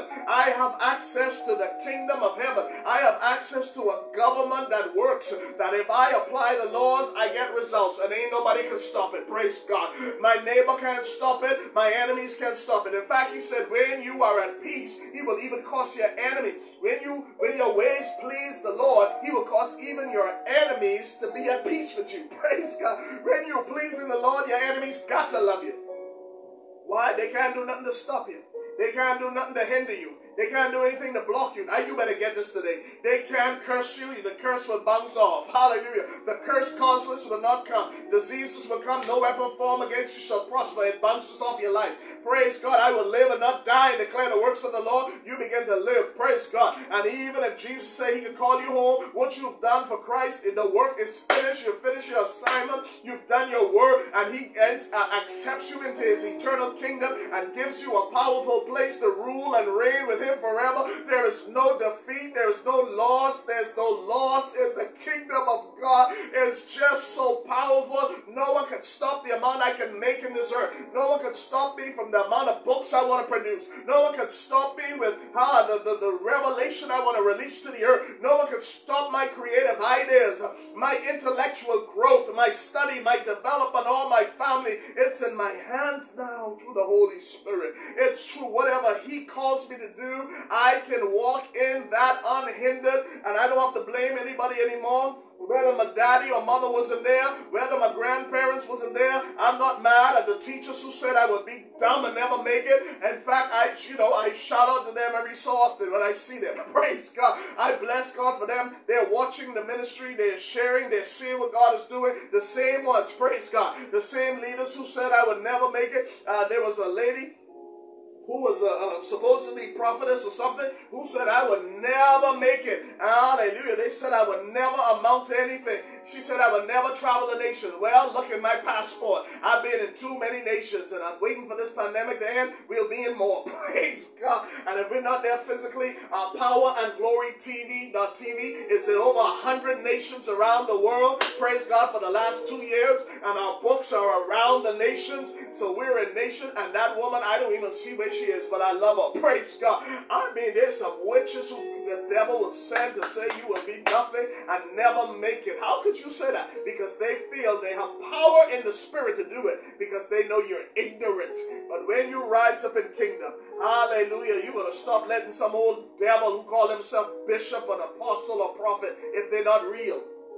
There's some fake ones out there. There's some real ones too. But there's some fake ones out there who are going around cursing people, making them feel they'll never be nothing. Who gives you any authority, devil? Praise God. Those devils don't have authority to stop what God has in your life. So Jesus said, when this gospel of the kingdom is preached, then comes Satan. Matthew 5 and 19. Let's move quickly. We're talking about this kingdom government. This is powerful stuff. Matthew 5 and 19. Whosoever therefore shall break one of these least commandments and shall teach men so, he shall be called the least in the kingdom of heaven. Lord, I'm knocking a lot of people today, but let me tell you, I say it out of love. Don't take me wrong. There are a lot of pastors and leaders and ministers and ministries have been around for a long time. They are least in the kingdom of heaven. There's some Bible schools I've been to, they're least in the kingdom of heaven. Why? They never taught. Watch this now, I can read it from there. Whosoever therefore shall break one of these least commandments and shall teach men so, he shall be called the least in the kingdom of heaven. But whosoever shall do and teach them, the same shall be called great in the kingdom of heaven. Jesus said, whoever teaches the laws that govern the way his kingdom operates shall be called great. My God, let me tell you something. If you don't feel great, if you don't look at the rest of 2021 and say, I can be great in the kingdom. I have the tips, the tools, and the secrets. Don't mind what's going on around you. Don't mind those who are breaking it. God said they're the least. They're going to pay for it. Don't mind those who are teaching people contrary to what the Word of God says. Don't mind them who, living what's contrary. The Lord said there's a price. But to be great in the kingdom, I have a disclaimer. Shalewa and I read the scripture, praise God, and we in our family and ministry, we're trying to be great in the kingdom. We're trying to do and teach these things that the Word of God says so we can be great. I don't just come here, just the disclaimer, George. I don't come here because I'm just a good person and I love always doing this. No, praise God. I do this because I know it's a principle. As we do this every day and we teach this, the Lord keeps increasing us and making us great in his kingdom. Amen. What is this kingdom of God, a government of God? Romans 14 and 17. For the kingdom of God is not in what you eat and drink, but it's righteousness. The government of God is about righteousness. Jesus is righteous. I don't care how people have, taught us or showed us how to do a little sin and get away with it. You learn all these things. You learn how to sin and get away with it. You learn how to go to church and still do a little stuff and hide from the pastor. And you can hide from the deacon board and around them you could be the saints. No, I've learned all that church stuff. Praise God. I learned how to lie and preach. I learned how to steal and preach. I learned how to, live all kind of raggedy lives and still, play the part for 2-3 hours in the church service. Told the Lord, broke that and delivered me and that showed me that's not how you're going to be great in my kingdom. That's not what I want you to do. Now, you can keep doing that, and folk around can think you're so anointed, so blessed, and so called, and so filled with the Spirit, and so special, and so gifted. And in my eyes, I'm crying, the Lord told me, because I know when you leave this arena with these people, your life is a mess. And if you die, you go into hell. Can you imagine? I was at a place in church serving the Lord, and if I had died, I would have gone to hell. Praise God. Some of you can testify of it. I would have gone straight to hell. Because why? You know, my life wasn't lined up to righteousness. And the key element of God's government is righteousness, equity, doing what is that of integrity. And you know, there's so many organizations out there purporting that, you know, you do this and you'll be persons of integrity. Is a lie. I've never seen, there's no organization, there's no group, there's no body. I've been around so many of them, and around the world there's many more. I know I haven't seen all, but there's none that I've found that can produce righteousness in your life. And I salute the men who have basketball programs and sport programs. My wife always shared it. We support some of that. But we look at it and say, if you get these guys on Saturday to play basketball, that's good. That teaches them a sport and give them physical activity. That doesn't produce necessarily righteousness in their life. The kingdom of God is the government of God, the laws of God through the Holy Spirit is the only organization, only person, only group that can produce what is integrity in the hearts of people. I learned from some prisoners. There's some guys who've gone into prison, and they told me when they go into prison, it makes them worse. Because why? They learn how to thief more. They learn from other prisoners. It doesn't reform them.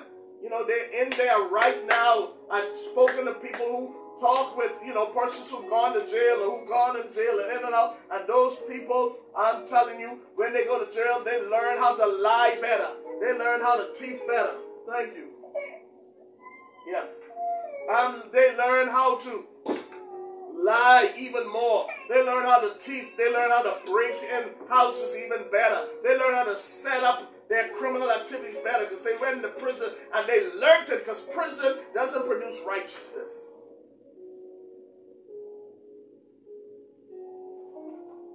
Only the kingdom produces righteousness. Peace. Only God's government can give you and I peace. I'm at peace now because the government of God is operating in my life. If I didn't have my eyes set on Christ and on His word on a daily basis, I would have faltered. I mean, colleagues are dying, friends are dying, those around are dying.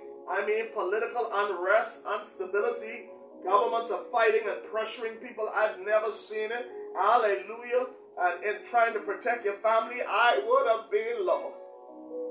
If I didn't have the kingdom of God operating in my life, I would not have had peace. I would not have joy. This stuff that's internal. Notice the kingdom is internal. All of the other governments are external. External promises. You're going to get a house, car, land, property, education. But the kingdom of God, the government of God promises internal change first. Internal blessing. Internal stability. Internal increase. Internal value first. Now once you get it, it goes from inside out. Just a few scriptures. Get ready to pray. Come on. I need somebody to share this. I need somebody to invite. I need somebody to get back on here quickly. Because we're going to read these scriptures, then we're going to pray. You're going to go back over this later on.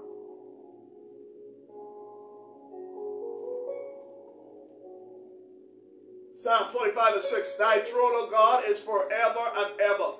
The scepter of the kingdom is a right scepter.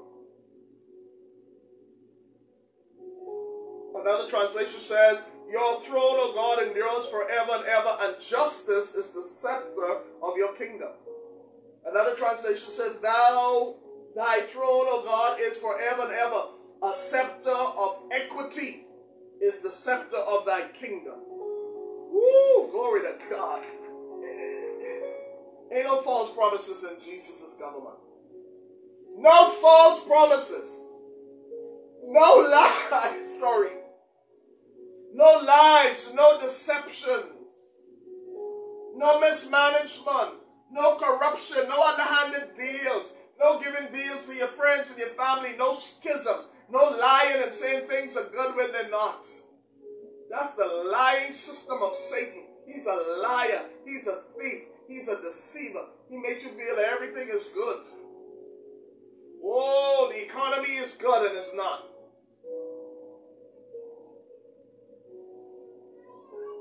Oh, we're going to build new hospitals and it never happens.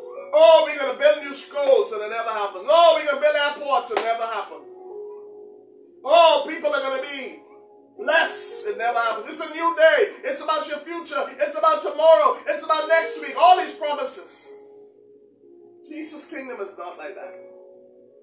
And I tell you, if these men were to really connect themselves with the righteousness of the government of the kingdom of God, then they probably would be able to deliver these promises. Maybe they would be able to transform people's lives if they humble themselves and submitted their lives to the government of God's law. They more than likely would be able to fulfill it, because we have many examples of King David, of Hezekiah, of many great leaders, Deborah, Esther, in the scripture, that were righteous leaders that rose up to prominence and blessed the nation and brought peace and prosperity and hope. I believe it can happen. Don't get me wrong. I'm not just all doom and gloom. I just believe that if people make promises, if they align themselves with trying to live God's kingdom way, Jehovah's kingdom laws, then they will have a chance of being able to fulfill these things. They can do it. Next verse on the kingdom of God, equity and justice of the kingdom. Psalm 99:4. The king is mighty. He loves justice. You have established equity. In Jacob you have done what is just and right. Or the King James Version. The king's strength also loveth just judgment. You have established equity. You execute judgment and righteousness in Jacob. Man, God is about equity and justice and fairness. Why am I teaching this? I'm getting ready to close. Because people have been disenfranchised and they need the teaching of justice. Wherever you go in the world, you need this teaching. You need this. You know, just being black.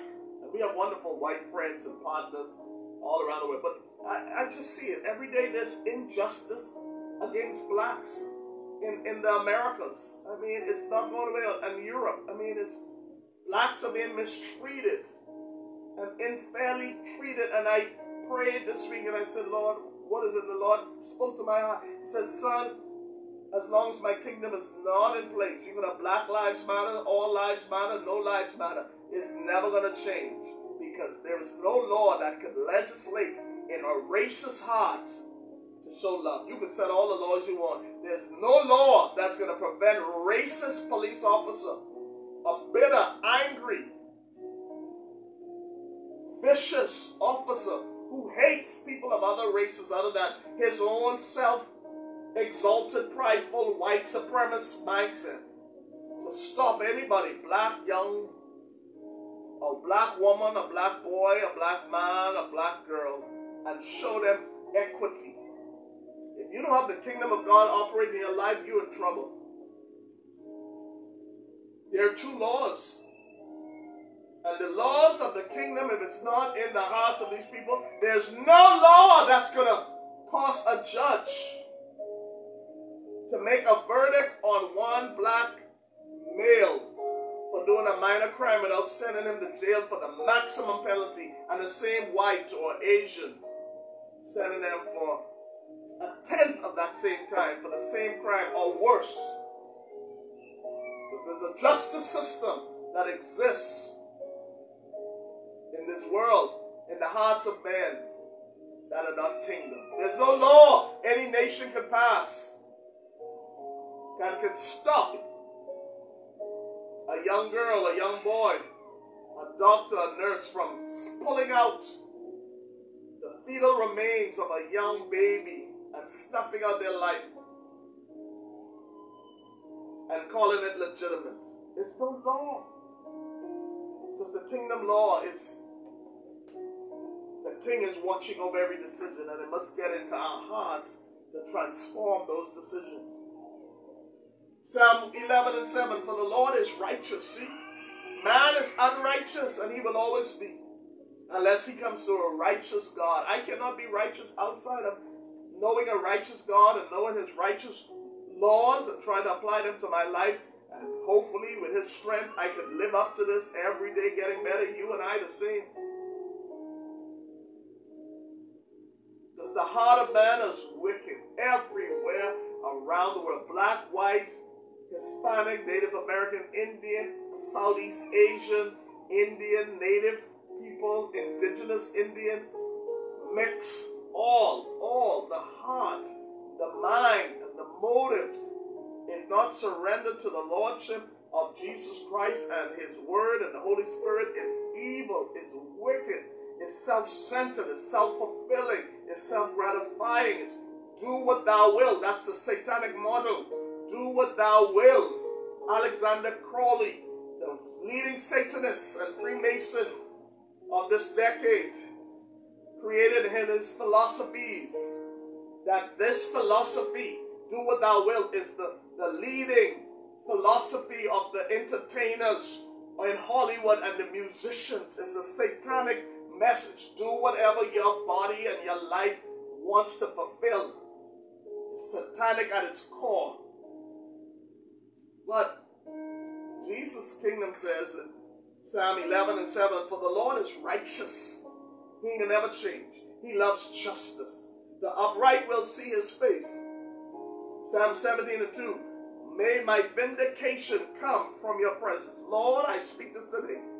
May the Lord vindicate your people today.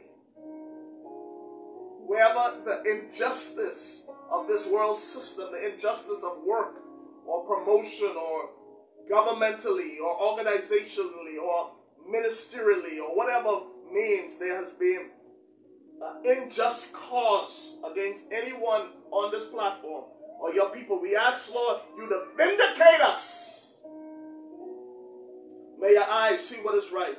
Psalm 33:5, the Lord loveth righteousness and justice. The earth is full of his loving devotion. Psalm 98:9, before the Lord, for he comes to judge the earth. The Lord is going to judge this wicked world and its system. I don't know when and I don't know how long from now. It has started already. You know, a lot of things we see today is because of the judgment and the wrath of God. And some of it is self-causing.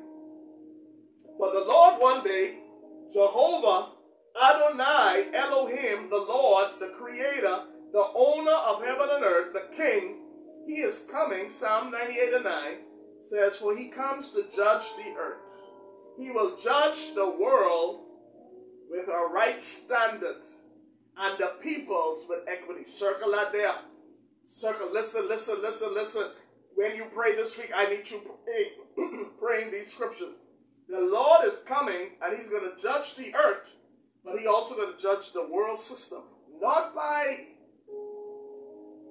the tactics of man. He's going to judge the world with his own right stand. Like only him can. Praise God. Only him can judge the world and judge people fairly. Only him can look at each one of our lives and see what we did and what we didn't do and why we did it, and judge it according and align with his word and give everyone a fair and equal judgment. The Lord executes righteousness and justice for all the oppressed. Psalm 103:6, Psalm 145:7. He executes justice for the oppressed. Let me tell you, if you are oppressed today, get ready for a victory in your life, I prophesy. If you're being oppressed, if you're being discarded, if you're being pushed to the side, get ready, because if you were pushed aside unfairly, I can talk about many times I was pushed aside unfairly, but the Lord vindicated my cause, and he executed justice when I asked him to, and you can as well, and he brought deliverance. That's what deliverance is. He executed justice for the oppressed and gives food to the poor. The Lord sets the prisoners free. Jeremiah 23:5. Behold, the days are coming, declares the Lord, when I will rise up for David a righteous branch, and he will reign wisely as king, and will administer justice and righteousness in the land. Psalm 45:6. Thy throne, O God, is forever and ever. The scepter of thy kingdom is a right scepter. Psalm 72:1.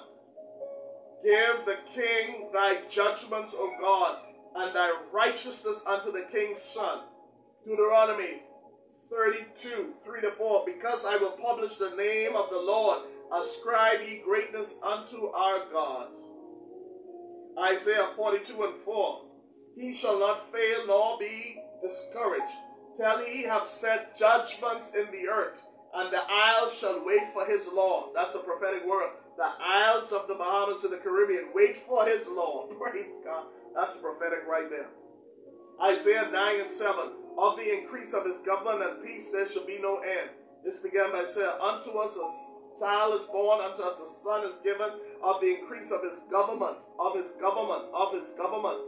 Not some old dead religion, of the increase of his government and of peace there shall be no end. He's coming with a government upon the throne of David. This is the throne he will sit on. It makes him king upon his kingdom, to order it and to establish it. He's established his government and his kingdom in heaven. He's doing it in the earth. He's going to establish it with judgment. Hallelujah. It's not some old, oh, what a mighty God, a loving God. Yes, he's loving, but he's also God of judgment. He's going to establish his kingdom with proper judgment and with justice from henceforth, even forever. This is henceforth. This is 2,000 years ago when Jesus came in the earth. Isaiah prophesied of Jesus coming, and he came, and that's what he did. So you know what that means? It is operational now. The zeal of the Lord of hosts will perform this. Deuteronomy 10:18. He that execute the judgment of the fatherless and widow, and loveth the stranger, and giving him food and raiment. Jude 1:15. To execute judgment upon all, and to convince all that are ungodly among them of their ungodly deeds, which they have ungodly committed. Oh my God. Psalm 89:14. Justice and judgment are the habitation of thy throne. Another, New King James Version says, righteousness and justice are the foundation of your throne. Mercy and truth go before your face.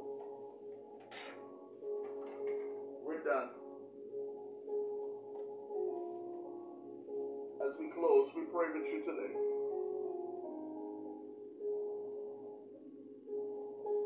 And I'm going to close with what I began with last week. Matthew chapter 20. For the kingdom of heaven is like a master of a house who went out early in the morning to hire laborers for his vineyard. And after agreeing with the laborers for a denarius a day, he sent them into his vineyard. And going out about the third hour, he saw others standing idle in the marketplace. And to them he said, you go into the vineyard too, and whatever is right I will give you. Jesus is talking about a parable where he's hiring. This master's hiring people. He sent some out. He went back out, saw others idle, not working. He gave them a job and sent them to the vineyard. So they went, going out again about the 6th hour, and then 3 hours later, the 9th hour, and then the 11th hour, 2 hours afterwards, he saw another set of people free. He was just hiring people that day, this master. And he said to them, what do you stand by idle? Verse 7 of Matthew chapter 20, they said to him, because no one has hired us, he said to them, you go into the vineyard too. And when evening came, the owner of the vineyard said to the foreman, call all the laborers, and let's pay them their wages, beginning with the last up to the first. And when those hired about the 11th hour, each of them were given the same denarius. Can you imagine? This laborer, this owner of the property called the landlord and say, the foreman and say, pay everyone. And they got the same payment. And I'm telling you, you know what could happen here. Now, when those hired first came, they thought they would receive more. But each of them received the same amount of the denarius. And on receiving it, they grumbled at the master of the house, saying, these last worked only 1 hour, and you have made them equal to us, who have borne the burden of the day and the scorching heat. That's what we would say. But he replied to one of them, friend, I am doing you no wrong. Did I not agree to pay you for a denarius? Verse 14, take what belongs to you and go. I choose to give to this last worker as I gave to you. Am I not allowed to do what I choose with my belongings to me, or do you grudge my generosity? Jesus is saying, the laborer, the owner of the property said, why are you so wicked? It's my money. If I want to pay each one of you whatever amounts, it's my business. If I want to pay you who came 7 a.m. in the morning, and the person who works 3 p.m. in the afternoon, the same pay, even though you got off at 4 o'clock, it's my money. I can do what I want to do with it. Jesus said in verse 16, so the last will be first, and the first shall be last. This parable talks about the equity in the kingdom of God. It doesn't matter where you are or what you've done. If the Lord has called you in this hour to do what he's called you to do, he is equal and fair. You know, some people out there feel they have a special blessing that only them going to get. The Lord is not like that. He is fair and equal and just, and he rewards each of them, every one of us according to our working in his kingdom. That's why I'm so excited about this kingdom message. It's the only hope that I've found for freedom, equity, and justice in this world. Everyone has an equal opportunity based on abiding by the principles of the kingdom found in the Bible, abiding by the laws that are there. We're going to be successful, we're going to live, and we're going to be ultimately judged by how we apply these laws of the law of the kingdom of Christ in our lives, and how we apply his government to our lives. Other than that, I am excited, but I'm so saddened as well, because I know this world system, many who didn't deserve to die and to suffer, many who were in prison, who've been shut out, many who didn't have opportunity for education or proper health care, an equal opportunity to a job to provide for their families, because we have an unjust world and an unjust system that governs it. But I pray that those who listen and watch as you are blessed, that you share this message. How can you be a part of sharing this kingdom? Just the way you are. Just use your personality. Tell someone that a kingdom exists. Give someone hope. More than just a political leader, more than an election scheme and plot and strategy that we've heard every year that just benefits a few. We want the Lord to really rise up if we can. If he can, there are leaders right now, I'm praying politically, who the Lord can just touch and really, really surrender to the kingdom principle and really make a difference. I'm not saying it can't happen. There are some leaders even leading up to this election. If they humble themselves and seek the face of the Lord and really commit to carrying out equity and justice according to the scriptures, according to the kingdom law, they will bring a transformation to this nation and any other nation like never before. But those who going knowing that they are not going to fulfill the words they've committed to, at least even attempt to bring equity and justice and fairness to the society, they really don't enact the laws that give people equal opportunity and hope and prosperity for all, then the Lord knows their hearts. I pray you do. Pray and ask you to pray them out and vote them out. Or in, whatever one. I'm not saying any side. Vote out or vote in based on your own hearts and your own conviction this week. And even when it's over this week, you're going to still need to learn how to trust the Lord. You're going to need to go into his word like never before. Because either one who gets in is going to take some transition in or out. So let's pray today. Father, right now I thank you that you have your people here who are listening. I thank you for their lives. I thank you for their families. Everyone listening, I just pray the Lord to bless your life and your family and your ministry, your call and your destiny. I just pray that this kingdom message and this kingdom series, this message on the government of Christ Jesus and the equity and the stability of it, touches your life, that it blesses your life. Thank you for staying on this long time. It's a great investment. Thank you for investing in your life and your family and your community and your own spiritual growth. I thank you for it. Lord, I speak a blessing. I speak hope in the people who are hopeless, who are in despair with everything they're seeing and feel that there's no hope. But I pray today this message reaffirms that there is hope in Christ Jesus. He is the only one who can bring hope to this world. It is through Christ and through his death and his burial and his resurrection. If you don't know him as Lord today, I pray you get to know him. You enter. John chapter 3 said, Jesus said to Nicodemus, unless you're born again, you cannot even enter or begin to experience this kingdom life. It's real. It's eternal. It's tangible. This kingdom is tangible. I pray a blessing. I pray today, every power that is shutting up your heavens over your life, I say it not by my power. I have no power. I say it by the power of the authority that's in Jesus' name. I say it in the power and the authority that comes with all of the governments of heaven's rights to execute it. Him as judge, he makes the final decision. I pray and stand in agreement that every curse that hindered you from prospering, increasing, growing, showing forth the greatness in your life be broken. I pray every entanglement that you got into, knowing or not knowing, every vow, pledge, covenant that tied you into blocking up the heavens of your life be broken in Jesus' name. I pray that everything your mother, your father, your sister, your generation would have had in their lives that hindered you from increasing be broken today in the name of Jesus. And who the Son sets free is free indeed. I declare your freedom. I declare your family's freedom. I declare your children's freedom. I declare your business freedom. I declare your ability to think, create, and increase right now come upon your life. Why? Because you've heard this message of the kingdom. I pray your greatness in the kingdom begin to rise. I pray your understanding in the kingdom becomes clearer. I pray your role in the God's overall kingdom be made manifested, and you will do great exploits. The Bible said, Isaiah chapter 9, they that know their God shall be strong and shall do great exploits. I declare you do great exploits this week by the name of Jesus. And I declare also that this message will not be snatched out of your heart, like Matthew 13 said, by that wicked one, Satan.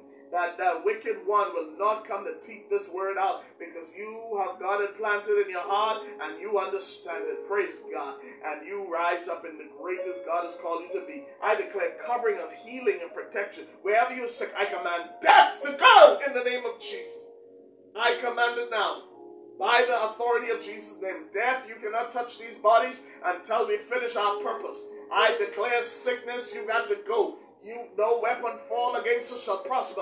I declare death and disease, go now by the authority of the risen Jesus, by the authority of the King who created these bodies, by the authority of the resurrected Lord who has authority in his blood to heal, set free, and by his stripes we are healed. You sent your word to heal our diseases. I command sickness to go. We have to live until we finish the assignment of the Lord. We speak boldly.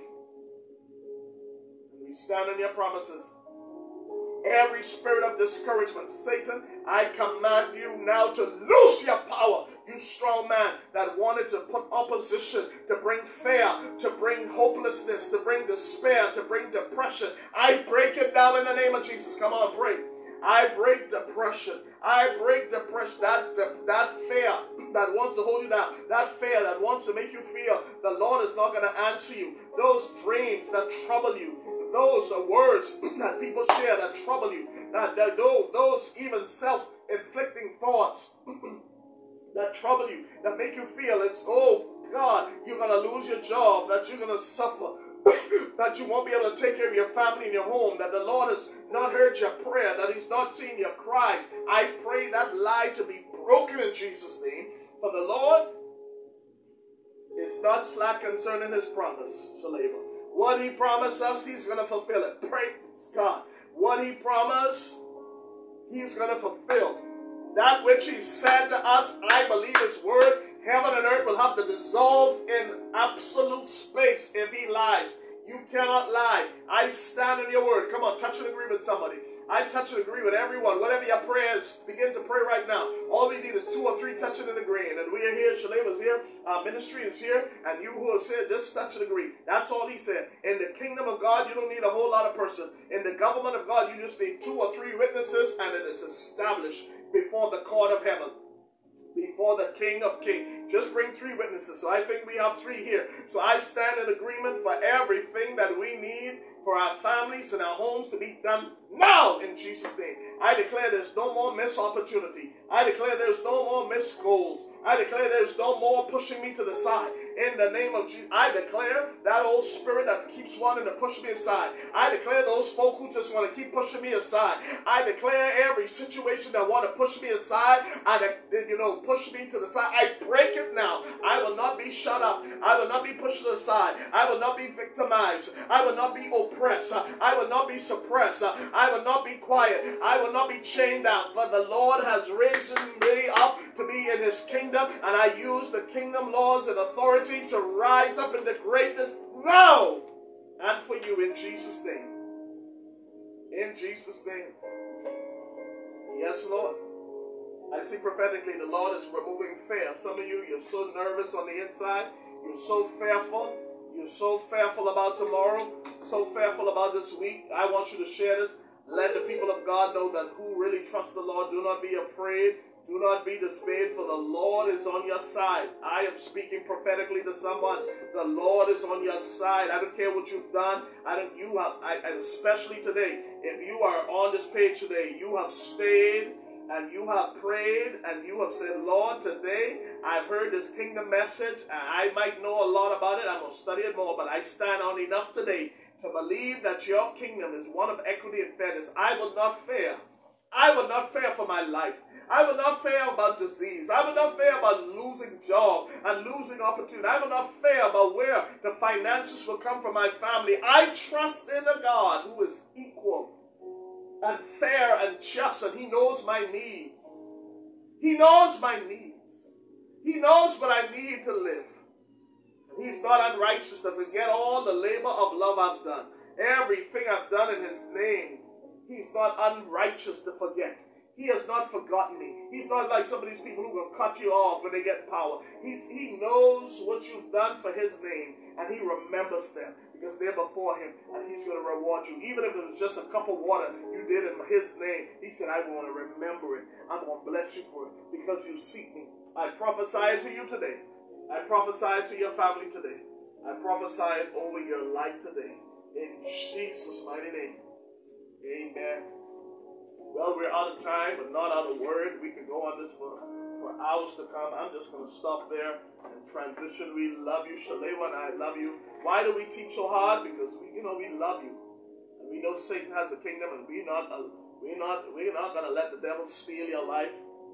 We're not going to let him keep you in ignorance and darkness as to what his power is and what he's trying to entangle me with. That's why I can speak to you, because I had to study these things and learn from experience the things that the devil has sent to destroy your life and mine. So I say it not out of hate. Please don't take it as judging. Man of God, God bless you. Praise the Lord. Hallelujah. I'm not saying this out of judgment or shame. I'm not here to do it. I just speak prophetically because lives are at stake. And every day I look in the paper and I see people dying. I wonder if they made it into eternity. We have no time to play with this gospel. People are dying and going to hell. If you have relatives and you have not shared this video, or maybe tell them in your own way about really making a commitment to serve Jesus Christ, if they die, you're going to feel so terrible.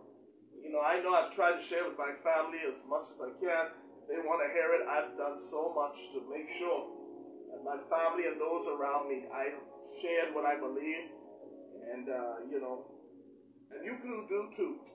But if they don't want to accept it, I'm saddened by it because, I know it's off my hands. I pray everyone who hears this gospel makes it. And if you want to share this with a friend, a family, a loved one who doesn't know Jesus Christ and needs to know him, you can go ahead. Please share this with somebody. Share this with a friend, a family member group. Let them know that Jesus loves you. We ask for your prayer. Shalewa and I and our family and Kingdom Apostolic Ministry, we ask for your prayers. We need your prayers too. We're not some superhumans. We need the prayers of you and your support and your love, as much as we try to show you support and love as well. And we do this together. Some of you, hallelujah. Ellie, God bless you. Love you. Faithful. Thank you for you faithfully reaching out and supporting us. It feels good when we see you. And we wish we could see all of you by face one day, but praise the Lord one day. We ask you, if you want to be a blessing to this ministry, before I go, we don't ask for donation. You see that? We don't ask for tithe and offering and all that from you. If you're a part of a ministry, pay your tithe and offering there. Hallelujah. But if you have something to spare, we want to give you value for your money. We want you to go to www.kingdomtrilogy.com, and a way of sowing into the ministry is buying those kingdom books. Buy them for you, buy them for a friend, buy them for your neighbor, buy them for a loved one. What we do is we're giving you value. Why? Because the kingdom takes care of our ministry. We really don't need to fleece anyone in these challenging times. So if you want to give, please, message us or let us know, or go on our webpage. There are ways to give if you feel led. But we're never going to pressure you and ask you for anything. We want to give you value. If you want to bless the ministry and bless your lives or bless someone, you want more information on what we've been teaching, we can't teach all of it in a day, go to www.kingdomtrilogy.com or go to Amazon and look for books by Kelafo Collie, Collie. Buy those kingdom books, read them. It's full. It's going to bless your life. I please ask you to buy those books. I mean, we've invested years into developing them, and they are full of treasures and nuggets that will bless your life. Buy them for a friend, buy them for a colleague, buy them for your husband, your wife, buy them for your children. The rest of the year, read that, catch up. This is so much, and you will see a lot about what we're saying with scripture by scripture, that you can go in your Bible and look and see what it's saying for yourself, and make your own assessment on if that word is true. Go in your study Bibles and study along with it. I don't want you to force anything down. I want you to study it with your own Bible and see if it makes sense. Even what we're sharing, see what we're sharing, and go over the scriptures and see if it's real. In this hour, you need to follow people who are going to show you the scripture, not throw some stuff down your throat for you to accept it. See if it lines up with what you believe from reading it, the scripture, the proper context, and be blessed. So until next time, I don't know when, we just come on here. I know every Sunday we come on for sure now, but through the week sometime the Lord will have us come on. We'll give a notification or a flyer or something. Loreto, South Africa, God bless you. Shalewa, greeting everyone and showing love. Thank you all for staying. Greet the family in South Africa, greet the family in India. I know many people have to go because of the time. Thank you for the investment. We love you all. We love you. We appreciate you. Till next time, the Lord bless you and keep you. Keep us in prayer, and we'll see you soon. Love you. Bye-bye.